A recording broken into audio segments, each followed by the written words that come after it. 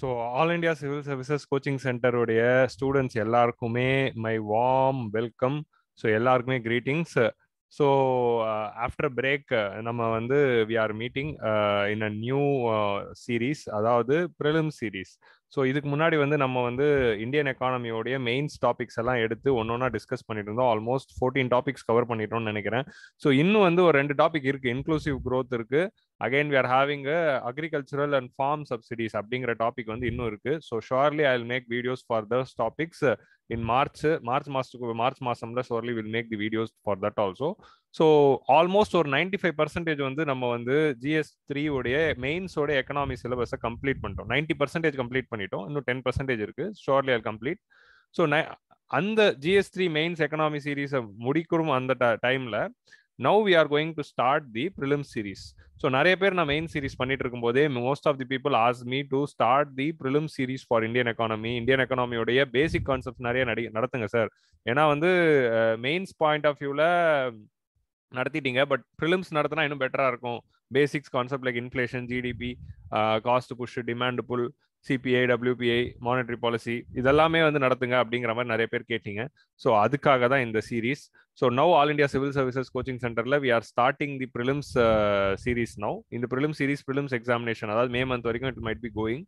So அதில் வந்து will be covering all the prelims topics. So அதில் வந்து like history, geography, economy, polity, environment, current affairs எல்லாத்துலேயுமே prelims point of வியூல we are going to discuss. நான் வந்து I am going to handle the economy side. So economics உடைய topics with respect to prelims point of view தான் இந்த சீரீஸ்ல நம்ம discuss பண்ண போறோம். So will be discussing the basic concepts and basic topics in economics which will be useful in the prelims. So main சீரீஸ்க்கு எப்படி ஒரு support பண்ணீங்களோ அதே மாதிரி சப்போர்ட் ப்ரிலிம் சீரீஸ்க்கும் பண்ணுங்க. இந்த வீடியோஸ் உங்களுக்கு பிடிச்சிருந்ததுன்னா உங்க ஃப்ரெண்ட்ஸுக்கும் இந்த வீடியோஸ்லாம் சஜஸ்ட் பண்ணுங்க. ஸோ ப்ரிலிம்ஸ் மெயின் சீரீஸ் போன மாதிரி ப்ரிலிம் சீரீஸும் வந்து நம்ம சக்ஸஸ்ஃபுல்லாக கொண்டு போவோம். So with all this things let us start the session. So இன்னைக்கு நம்ம செஷன்ல what we are going to C is about the introduction தான். So approach to Indian economy. So Indian எக்கானமியில இன்னைக்கு நம்ம டாபிக்ல அதை டிஸ்கஸ் பண்ண போறது இல்லை. How to approach Indian economy, Indian economy as a subject, how you have to approach for films, அதை தான் பார்க்க போறோம். மெயின்ஸுக்கு எப்படி அப்ரோச் பண்ணணும் ஆல்ரெடி வந்து அதை பத்தி டீடைல்டா வந்து we have already discussed in the main series. So இன்னைக்கு வந்து நம்ம ப்ரிலிம்ஸ் பாயிண்ட் ஆஃப் வியூல எப்படி எக்கானமியை நம்ம அப்ரோச் பண்ணோம் அப்படிங்கிறத பார்ப்போம். ஏன்னா எவ்ரி இயர் வந்து 15 to 20 கொஸ்டின்ஸ் பேசிக், அதாவது வர்ஸ்ட் கேஸ்ல 12 கொஸ்டின்ஸ் வந்திருக்கு, மேக்ஸிமம் 20 கொஸ்டின்ஸ் வந்திருக்கு. ஸோ 12ல இருந்து 20 கொஸ்டின்ஸ் வரைக்கும் வர பொட்டன்ஷியல் இருக்க area. On an average 15 questions அப்படின்னு எடுத்துட்டா கூட நம்மளுடைய 200 மார்க்ல 30 மார்க்ஸ் வந்து எக்கனாமில இருந்து வரப்போகுது. ஸோ அந்த 15 questions are very crucial for our clearing this examination. So அந்த 15 கொஸ்டின்ஸை வந்து நம்ம எப்படி வந்து மேக்ஸிமைஸா நம்ம வந்து ரீட் பண்ணலாம், how we can get the correct for all the 15 questions. So all the 15 questions இல்லைனாலும் 90 கொஸ்டின்ஸ் ஆகுது, 90% ஆஃப் தி கொஸ்டின்ஸ் ஆகுது கரெக்டா வரணும். ஸோ அதுக்கு நம்ம என்ன ஸ்ட்ராட்டஜி பண்ணலாம், எப்படி எக்கனாமி அப்ரோச் பண்ணலாங்கிறது தான் இந்த வீடியோவில் நம்ம பார்க்க போறோம். ஸோ வாங்க எல்லாரும் வீடியோக்குள்ள போகலாம். So I welcome you all for the approach to Indian economy.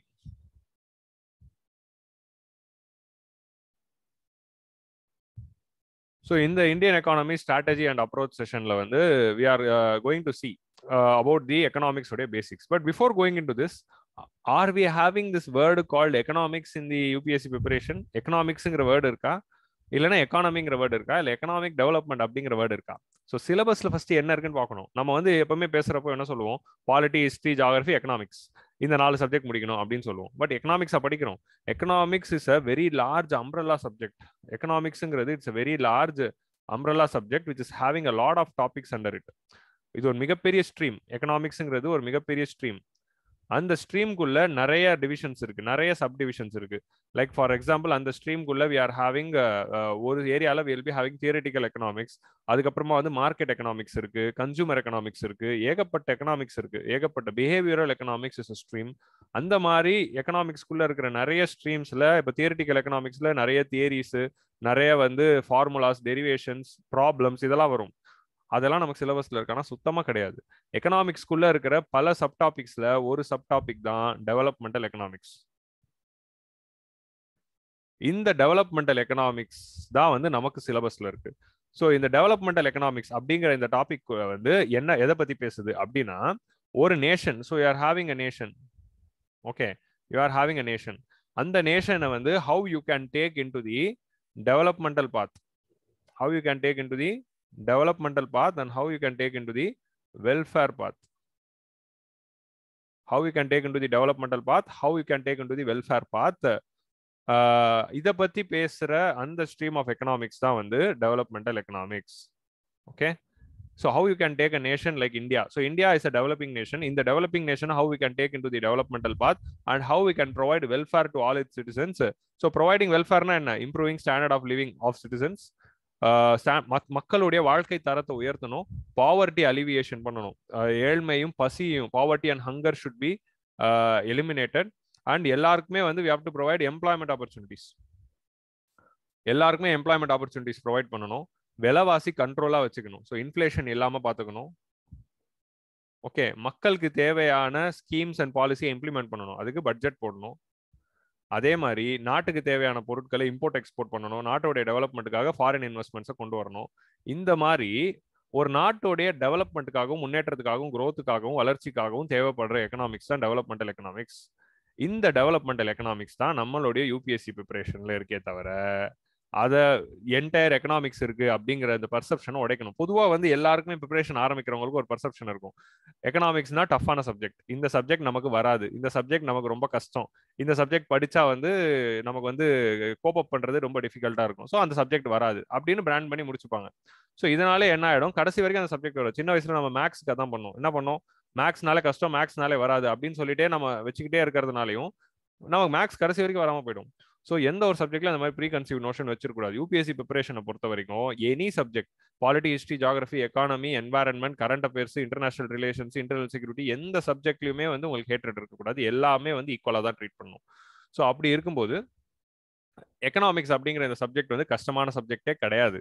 Economics அப்படிங்கிற ஃபீல்டு வந்து மேபி உங்களுக்கு கஷ்டமா இருக்கலாம், அது ரொம்ப ட்ரையா இருக்கலாம், அந்த மாதிரி யோசிக்கலாம். But developmental economics is very very interesting. One of the most இன்ட்ரெஸ்டிங்கான ஒரு ஏரியா தான் டெவலப்மெண்டல் எக்கனாமிக்ஸ். இதுல என்னங்க படிக்க போறோம், நம்ம நாட்டை எப்படி டெவலப்மெண்டல் பாத்தை நோக்கி கொண்டு போக போறோம், அதை படிக்க போறோம். நம்ம நாளைக்கு சிவில் சர்வெண்டா என்ன பண்ண போறோம், நாளைக்கு நம்ம ஒரு ஐஏஎஸ் ஆயிட்டு என்ன பண்ண போறோம், நாளைக்கு நம்ம ஒரு ஐபிஎஸ் ஆயிட்டு என்ன பண்ண போறோம். We are going to be part of this developmental machine. நம்ம நாட்டுடைய மக்களுக்கு வளர்ச்சியையும் முன்னேற்றத்தையும் கொடுக்கக்கூடிய அந்த டெவலப்மெண்டல் மிஷின்ல ஒரு பார்ட்டா தான் வந்து பியூரோக்ரஸிக்குள்ள நம்ம ஒர்க் பண்ண போறோம். அப்படி உள்ள ஒர்க் பண்ணும்போது இந்த நாட்டுடைய வளர்ச்சிக்கான பொருளாதாரத்தை பத்தி நம்ம தெரிஞ்சுக்கிறதுக்கு தான் இந்த economic development part of the syllabus நமக்கு வச்சிருக்காங்க. So it is very very interesting topic. ஒரு சிவில் சர்வீட்டும் தெரிஞ்சுக்க வேண்டிய ஒரு ஏரியா. ஸோ அதனால தான் யூபிஎஸ்சி வந்து நம்ம சிலபஸை டிசைன் பண்ணும் போதே நம்மளை வந்து பாதி சிவில் சர்வெண்ட் ஆக்கிடுறாங்க. அந்த மாதிரி தான் சிலபஸை டிசைன் பண்ணுவாங்க. அப்படி டிசைன் பண்ண சிலபஸ் தான் நம்மளுடைய எக்கனாமிக் சிலபஸ். ஓகே, ஸோ இது எக்கனாமிக்ஸ் அப்படின்னு சொல்றதே தப்பு. நம்ம எதர் என்ன சொல்லலாம், எக்கனாமின்னு சொல்லலாம், இல்லை எக்கனாமிக் டெவலப்மெண்ட் சொல்லலாம். So what is economy? எக்கனாமினா என்னதுன்னா, இந்த கான்செப்ட் ஆஃப் டெவலப்மெண்டல் எக்கனாமிக்ஸை ஒரு பர்டிகுலர் நேஷன்ல வந்து அப்ளை பண்ணி படிக்கிறது தான் economy. So Indian economy, world economy, Sri Lankan economy, Pakistan economy, இந்த மாதிரி வந்து எக்கானமிங்கிறது வந்து ஒரு நவுனை குறிக்கும். எக்கனாமிக்ஸ்ங்கிறது ஒரு சப்ஜெக்டை குறிக்குது, எக்கானமிங்கிறது ஒரு நவுனை குறிக்குது. எதை குறிக்குதுன்னா, இந்த studying of the concept of economics in a nation like India. India மாதிரி ஒரு நாட்டில் நம்ம வந்து அந்த எக்கனாமிக்ஸ் கான்செப்டை அப்ளை பண்ணி படிக்கிறது தான் எக்கானமி. ஸோ நம்ம இப்போ என்ன படிக்க போறோம், இந்தியன் எக்கனாமி. இப்போ நீங்க ரமேஷ் சிங் புக்கோடைய டைட்டில் பாத்தீங்கன்னா எக்கனாமிக்ஸ்னா இருக்கு, இந்தியன் எக்கனாமி தான் இருக்கும். ஸோ இந்தியன் எக்கானமினா என்னன்னா, இந்தியாவுடைய பொருளாதாரத்தை படிக்க போறோம். இந்தியாவுடைய பொருளாதாரத்தை வளர்ச்சி இந்த பாதையை நோக்கி எப்படி கொண்டு போறதுங்கிற அந்த டைமென்ஷன் தான் படிக்க போறோம். ஸோ எய்தர் நம்ம இந்த சப்ஜெக்டை இந்தியன் எக்கனாமி அப்படின்னு சொல்லலாம், ஆர் எக்கனாமிக் டெவலப்மெண்ட் அப்படின்னு சொல்லலாம். எப்படி வந்து நம்ம இந்தியாவுக்கு வந்து எக்கனாமிக் டெவலப்மெண்ட் கொடுக்க போறோம். ஸோ அதை தான் வந்து நம்ம என்ன சொல்லுவோம், இந்தியன் எக்கனாமிக் டெவலப்மெண்ட் அப்படின்னு சொல்லுவோம். நீங்க 11th ஸ்டாண்டர்ட் என்சிஆர்டியோட டைட்டில் என்னன்னு எடுத்து பாருங்க. 11th என்சிஆர்டியோட டைட்டிலே இதுதான், இந்தியன் எக்கனாமிக் டெவலப்மெண்ட். எப்படி வந்து இந்தியன் எக்கானமி கடந்த 50 வருஷத்துல டெவலப் ஆச்சு அப்படிங்கிறது தான் அந்த 11th ஸ்டாண்டர்ட் புக்கு சொல்லியிருக்கும். அதாவது 1950ல இருந்து 2000 வரைக்கும் இந்த 50 வருஷத்துல இந்தியன் எக்கானமி எப்படி டெவலப் ஆச்சு அப்படிங்கிற அந்த அக்கௌண்ட் தான் இந்த 11th ஸ்டாண்டர்ட் என்சிஆர்டி கொடுக்கும். ஸோ இந்தியன் எக்கனாமிக் டெவலப்மெண்ட் இதுதான் நமக்கு சிலபஸ்ல இருக்கிற டாபிக், எக்கனாமிக்ஸ் கிடையாது. ஸோ இனிமேல் பேசுறப்போ எதர் இந்தியன் எக்கானமி அப்படின்னு சொல்லுங்க, இல்லைனா எக்கானமின்னு சொல்லுங்க, இல்லைனா எக்கனாமிக் டெவலப்மெண்ட்னு சொல்லுங்க. ஆனால் எக்கனாமிக்ஸ்ன்னு மட்டும் சொல்லாதீங்க. ஏன்னா எக்கனாமிக்ஸ்ங்கிறது ரொம்ப பெரிய ஏரியா, அதில் ஒரு சின்ன பார்ட்டை தான் படிக்க போறோம். இந்த economic development part is very very ஈஸிங்க. So கான்செப்ட்ஸை வந்து கிளியரா புரிஞ்சுக்கிட்டோம்னு வச்சுக்கோங்களேன். ஒரு எக்ஸாம்பிளை வச்சு, ஒரு அனாலஜியை வச்சு, ஒரு கம்பேரிசன் வச்சு, இப்போ நமக்கு தெரிஞ்ச மாதிரி நம்ம ஒரு எக்ஸாம்பிளை வச்சுக்கிட்டு இதை புரிஞ்சுக்கிட்டோம்னா ரொம்ப easy to understand. Okay, so அதனால இதை வந்து ஞாபகம் வச்சுக்கோங்க. It is a very very very easy topic.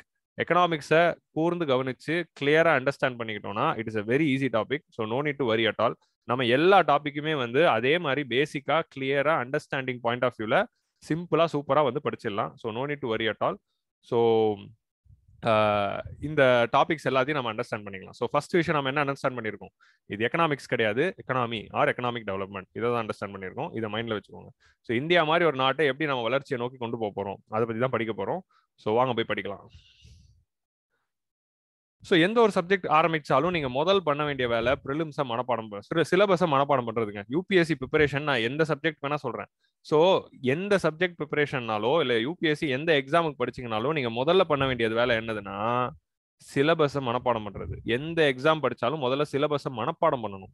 Just படிக்கிறது இல்லை, மனப்பாடமே பண்ணிக்கணும். வார்த்தை டு வார்த்தை நமக்கு தெரிஞ்சிருக்கணும் சிலபஸ்ல. அதுதான் முதல் ஸ்டெப் நம்ம எது படிச்சாலும். ஸோ யூபிஎஸ்சி ப்ரிலிம்ஸ் மெயின்ஸ் எது படிச்சாலும் சிலபஸை வார்த்தை டு வார்த்தை. டிஎன்பிஎஸ்சி படிக்கிறீங்களா, குரூப் 1 படிக்கிறீங்களா, சிலபஸை வார்த்தை டு வார்த்தை மனப்பாடம் பண்ணிக்கோங்க.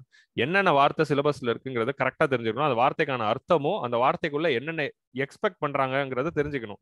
ஈச் அண்ட் எவ்ரி வேர்டுக்குள்ளேயும் என்ன இருக்கு, அதுல என்னென்ன படிக்கணும், அதுல கிளாரிட்டி இருந்தணும். ஃபர்ஸ்ட் நம்ம என்ன படிக்க போறோங்கிற கிளாரிட்டி இருக்கணும். நம்ம என்ன படிக்க போறோம், அதாவது ஏ டு Z என்ன படிக்க போறோம், அந்த கிளாரிட்டி ஃபுல்லா இருக்கணும். நம்ம ஏ படிக்கிறப்போ ஏ, பி படிக்கும்போது பி, சி படிக்கும்போது சி, அப்படி வந்து ஒன்னொன்னா பார்த்துட்டு போனா வேலைக்காது. முதல் ஸ்டெப் என்னதுன்னா ஏ டு Z அப்படியே ஒரு பேர்ட்ஸ் ஐ வியூல ஃபுல்லா பார்த்துருப்போம். ஓகே, இதை தான் படிக்க போறோம். அப்புறமா இதை வந்து நம்ம இப்படி இப்படி இப்படி இப்படி பிரிச்சு இப்படி இப்படி இப்படி இப்படி படிக்கலாம் அப்படின்னு பிளான் பண்ணணும். ஸோ ஃபர்ஸ்ட் சிலபஸை மனப்பாடம் பண்ணுங்க. பேர்ட்ஸ் ஐ வியூல ஏ டு Z என்ன இருக்குங்கிறத ஃபர்ஸ்ட் தெரிஞ்சுக்கோங்க. ஸோ இப்போ ஒரு டாபிக்குள்ள இப்போ இந்தியன் நேஷனல் மூவ்மெண்ட்னா இதுக்குள்ள என்னென்ன இருக்குங்கிற தெளிவும் இருக்கணும். அதுதான் முதல் வேலை. முதல் வேலை சிலபஸை படிக்கிறதும் சிலபஸை பை ஹார்ட் பண்றதும் சிலபஸை அண்டர்ஸ்டாண்ட் பண்றதும் தான் வந்து முதல் வேலை யூபிஎஸ்சி ப்ரிப்பரேஷன்ல. அதை முதல்ல பண்ணுங்க. சிலபஸ் இது வரைக்கும் மனப்பாடம் பண்ணாதவங்க, prelims syllabus and especially main syllabus. Prelims syllabus வந்து 6 லைன் தான். இந்த 6 லைன் 7 லைன் மனப்பாடம் பண்றது பெரிய விஷயம் இல்லை. மெயின்ஸ் சிலபஸை மனப்பாடம் பண்ணுங்க. Line by line, word by word மனப்பாடம் பண்ணுங்க. இதுதான் முதல் வேலை. ஸோ அந்த மனப்பாடம் வேலையை இப்பயே ஆரம்பிச்சிருங்க. மனப்பாடம் பண்றது எப்படி பண்ணலாம் சார்னா, உட்காந்து நீங்க திருக்குறளையோ இல்ல கடவுள் வாழ்த்தையோ படிச்ச மாதிரி படிக்காதீங்க. ஏர்லி மார்னிங் காலங்காத்தால நீங்க எந்திரிச்ச உடனே பல்லு தேய்ச்சிட்டு வந்து நீங்க செய்யற முதல் வேலை என்னவா இருக்குமோ அது வந்து சப்கான்சியஸ்குள்ள போகும். ஸோ காலங்காத்தால எந்திரிச்சு பல்லு தேய்ச்சிட்டு வந்து நீங்க செய்ய வேண்டிய முதல் வேலை என்னவா இருக்கணும்னா சிலபஸ் எடுத்து படிக்கிறதா இருக்கணும். இது நான் சொல்லல, இறையன்பு சார் சொன்னது. இறையன்பு சார் சொன்ன டிப்ஸ் தான் அது. ஏர்லி மார்னிங் நீங்க எந்திரிச்ச உடனே பல்லு தேய்ச்சிட்டு வந்து செய்யற முதல் வேலை டைரக்டா சப்கான்சியஸ்குள்ள போகும். அதே மாதிரி தூங்குறதுக்கு முன்னாடி நீங்க செய்யற கடைசி வேலையும் டைரக்டா சப்கான்சியஸ்குள்ள போகும். ஸோ காலையில எந்திரிக்கிறதுக்கு அப்புறமா நைட்டு தூங்குறதுக்கு முன்னாடி இந்த 2 டைம்ல நீங்க எது பண்ணாலும் உங்க சப்கான்சியஸ்குள்ள போகும். அதை பண்ணுங்க. சிலபஸ் வந்து அந்த டைம்ல படிங்க, டைரக்டா உள்ள போயிடும். அடுத்து வந்து ப்ரீவியஸ் இயர் கொஸ்டின்ஸ் பார்க்கணும். ப்ரீவியஸ் இயர் கொஸ்டின்ஸ் வந்து படிக்கணும். இதுதான் வந்து 2வது வேலை நம்ம பண்ண வேண்டியது. 2வது ப்ரீவியஸ் இயர் கொஸ்டின்ஸ் வந்து ஃபர்ஸ்ட் பார்க்கணும். எதுக்காக ப்ரீவியஸ் இயர் கொஸ்டின் பார்க்குறோம்? இப்போ நீங்க இந்த சப்ஜெக்டே படிக்கல, எக்கனாமிக்ஸே படிக்கல, ஹிஸ்டரியே படிக்கல, ஜியாகிரபியே படிக்காம வெறும் கொஸ்டின் மட்டும் பார்த்தா என்ன சார் கொஸ்டின் புரியும் அப்படின்னு நீங்க கேட்கலாம். கண்டிப்பா கொஸ்டின் புரியாதுதான். கொஸ்டின் புரிஞ்சுக்கிறதுக்காக இல்லை, ஸோ எப்படி கொஸ்டின் கேட்கறாங்கன்னு தெரிஞ்சுக்கிறதுக்காக. ஸோ கொஸ்டின் உங்களுக்கு 100% புரியணும்னு அவசியம் இல்லை. பட் கொஸ்டின்ல என்னென்ன கேட்கறாங்க, எப்படி எப்படி கேட்கறாங்க, என்னென்ன டைமென்ஷன்ல கேட்கறாங்க, எப்படி லைக் அது வந்து எத்தனை ஸ்டேட்மெண்ட் ஃபார்மேட்ல கேட்கறாங்களா இல்ல one word ஃபார்மேட்ல கேட்கறாங்களா, the term dash is scene in news is related to what அப்படி கேட்கறாங்களா, இல்ல which of the following statements are correct அப்படின்னு கேட்கறாங்களா, இல்ல which of the following is correctly matched அப்படி கேட்கறாங்களா. ஸோ அப்படி கரெக்ட்லி மேட்ச்ல கேட்டா எதெல்லாம் கரெக்ட்லி மேட்ச்ல கேட்கறாங்க, இல்ல எதெல்லாம் ஸ்டேட்மெண்ட்ஸ்ல கேட்கறாங்க, இந்த கோணம் இருக்கணும், இந்த புரிதல் இருக்கணும். ஸோ எக்கனாமிக்ஸ்ன்னு எடுத்துட்டா எத்தனை கொஸ்டின் வருது, அதுல எத்தனை கொஸ்டின்ல என்னென்ன டைப்ல கேட்கறாங்க, என்னென்ன ஸ்டேட்மெண்ட்ஸ் எல்லாம் எப்படி கேட்கறாங்க, சிம்பிளா இருக்கா கஷ்டமா இருக்கா, இந்த கோணத்துல வந்து ஃபர்ஸ்ட் தெரிஞ்சுக்கணும். ஸோ நம்ம என்ன படிக்கணும் அதுல தெளிவு இருக்கணும். அதே மாதிரி என்ன நம்ம என்ன படிக்கிறோங்கிற தெளிவு நமக்கு இருக்கணும். எக்ஸாம்ல யூபிஎஸ்சி என்ன கேட்கறான் அந்த தெளிவும் இருக்கணும். ஸோ இது வந்து யூபிஎஸ்சி சிலபஸ்ங்கிறது கடல் மாதிரிங்க. இந்த 6 லைன் தான் இவங்க கொடுத்துருக்காங்க. இப்போ இந்தியன் நேஷனல் மூவ்மெண்ட்னா என்னது படிக்கணும்? நீங்க இந்தியன் நேஷனல் மூவ்மெண்ட்னா எப்போதுல இருந்து 1857ல இருந்து 1947 படிப்பாங்க பொதுவா. இதை நீங்க படிச்சீங்கன்னா இதை நீங்க வந்து என்சிஆர்டிலையும் படிக்கலாம், 12th ஸ்டாண்டர்ட் என்சிஆர்டிலையும் படிக்கலாம், இல்ல ரோமிலா தார்பர் புக்லையும் படிக்கலாம், பிபின் சந்திராலையும் படிக்கலாம், ராமச்சந்திர குஹால படிக்கலாம், இல்ல எந்த ஒரு புக்ல வேணாலும் படிக்கலாம். மாடர்ன் இந்தியாவுக்கு ஏகப்பட்ட புக் இருக்கு. ஸோ எந்த புக்கில் நீங்க படிப்பீங்க? ஸோ அந்த தான் நீங்க வந்து பிளாசி டு பார்ட்டிஷன் அந்த புக்கு கூட எடுத்து படிக்கலாம். ஸோ எந்த டைமென்ஷன்ல எவ்வளோ டீப்பாக வேணா படிக்கலாம். ஸோ அதனால நீங்க பாத்தீங்கன்னா அது ஒரு கடல் மாதிரி இருக்கு. ஸோ கடல் மாதிரி இருக்கிற ஏரியால நீங்க வந்து மேப் இல்லாம போக முடியாது. ஸோ கடல் மாதிரி காட்டுக்குள்ளெல்லாம் போறீங்கன்னா மேப் இல்லாம போக முடியாது. ஸோ அந்த மாதிரி நம்ம கண்ணை கட்டி காட்டுல வரப்போ நமக்கு மேப்பா வர்றது தான் சிலபஸும் ப்ரீவியஸ் இயரும். ஸோ முதல்ல இதை பாருங்க, this is very important. So previous year questions பார்த்து என்னென்ன டைமென்ஷன்ல கொஸ்டின் கேட்கறான் அது தெரிஞ்சுக்கோங்க. ஸோ இதுதான் வந்து ப்ரிலிம் சிலபஸ். ப்ரிலிம் சிலபஸ்ல வந்து current events of national and international importance, இதுதான் முதல் வேர்டு நம்ம புரிஞ்சுக்க வேண்டியது. ஏன் இதை புரிஞ்சுக்கணும் அப்படின்னு சொல்றேன்னா, current events of national importance, நம்ம நாட்டுக்கு முக்கியமான விஷயமும் தேவை, உலகம் வைஸா முக்கியமான சம்பவம் ஏதாவது நடந்தா அதையும் படிக்கணும். ஸோ இந்தியா சம்மந்தப்பட்டவே இல்லை, ஆனால் ஒரு உலகம் வைஸா பேசப்படுற ஒரு முக்கியமான விஷயம்னா அதையும் படிக்கணும். இப்போ டோங்கால ஒரு வால்கேனோ வெடிக்குதுன்னா அதை படிக்கணும். இந்தியாவில் வால்கேனோ வெடிச்சாதான் படிக்கணும்னு இல்லை. டோங்கால ஒரு வால்கேனோ வெடிச்சு சுனாமி வருதுன்னா அதை பத்தி படிக்கணும். ஸோ இப்போ அதே மாதிரி வந்து ரஷ்யா உக்ரைனை வந்து ஆக்குபை பண்ணலாமா வேணாமா அப்படின்னு யோசிக்கணும், அதையும் படிக்கணும். அதுக்கு இந்தியாவுக்கு சம்மந்தமே இல்லைனாலும் படிக்கணும். ஏன்னா அது உலகம் வைஸ்ல அது ஒரு முக்கியமான ஈவெண்டா கருதப்படுது. ஸோ இந்த மாதிரி தான் வந்து 2 டைமென்ஷனையும் படிக்கணும். இதுல current event of national and இன்டர்நேஷனல்ல நம்ம நாட்டோடைய இந்தியன் எக்கானமி சம்மந்தப்பட்டு ஏதாவது முக்கியமா நடந்தாலோ, இல்ல வேர்ல்டு எக்கானமி சம்மந்தப்பட்டு ஏதாவது முக்கியமா நடந்தாலும், வேர்ல்டு எக்கானமி சம்மந்தப்பட்டு ஏதாவது முக்கியமா நடந்தாலும் படிக்கணும். இப்போ இன்டர்நேஷனல் லெவல்ல கிரிப்டோ கரன்சி வந்து வளருது, அதே மாதிரி வந்து நமக்கு நான் ஃபஞ்சிபிள் டோக்கன் வந்து வருது அப்படின்னா, நான் ஃபஞ்சிபிள் டோக்கன் வந்து இந்தியாவில் இன்னும் டெவலப் ஆகல, பட் ஸ்டில் நான் ஃபஞ்சிபிள் டோக்கன் வேர்ல்டு எக்கானமியில முக்கியமா பேசப்படுற ஒரு டாபிக். ஸோ அதை வந்து எடுத்து படிக்கணும். எதுக்காக யூஎஸ் மார்க்கெட்ல வந்து க்ரூட் ஆயில் வேல்யூ நெகட்டிவ்ல போச்சு? ஸோ 2020ல நீங்க பாத்தீங்கன்னா 2020 ஏப்ரல்ல பாத்தீங்கன்னா க்ரூட் ஆயில் வேல்யூ வந்து யூஎஸ் எக்கானமில நெகட்டிவ்ல போச்சு. ஸோ வெஸ்டர்ன் டெக்சாஸ் இன்டர்மீடியேட் அப்படிங்கிற ஒரு மார்க்கெட் இருக்கு. வெஸ்டர்ன் டெக்சாஸ் இன்டர்மீடியேட்டுங்கிறது என்னதுன்னா க்ரூட் ஆயில் வாங்குற ஒரு oil exchange, crude oil exchange. So அந்த டெக்சாஸ்ல இருக்கிற ஒரு க்ரூட் ஆயில் மார்க்கெட்ல க்ரூட் ஆயில் ஒரு பேரல் வேலை நெகட்டிவ்ல போச்சு. நெகட்டிவ்ல போச்சுன்னா அமெரிக்கால க்ரூட் ஆயில் வேலை நெகட்டிவ்ல போறது வேர்ல்டு இம்பார்ட்டன்ஸ். இந்தியா டைரக்டா சம்மந்தம் இல்லைனாலும் அது படிக்கணும். ஏன் படிக்கணும்னா நீங்க பாத்தீங்கன்னா அதே வருஷம் ப்ரிலிம்ஸ்ல 2020 ப்ரிலிம்ஸ்ல ஒரு கொஸ்டின் வந்தது. The term western Texas intermediate is related to what அப்படின்னு கேட்டாங்க. ஏன் அதை கேட்டாங்க?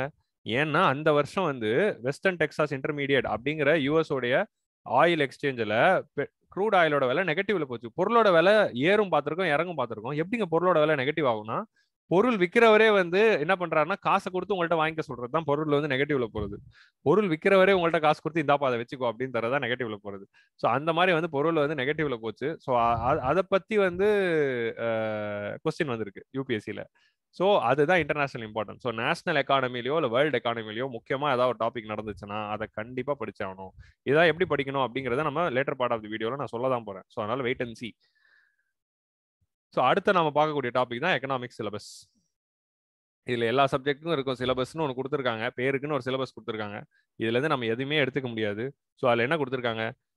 எக்கனாமிக் டெவலப்மெண்ட், நம்ம ஆஸ் யூஷுவல் பேசிட்டோம். Economic development, social development, sustainable development. So development தான் சிலபஸ்ல, டெவலப்மெண்டல் எக்கனாமிக்ஸ் தான் இருக்கு சிலபஸ்ல.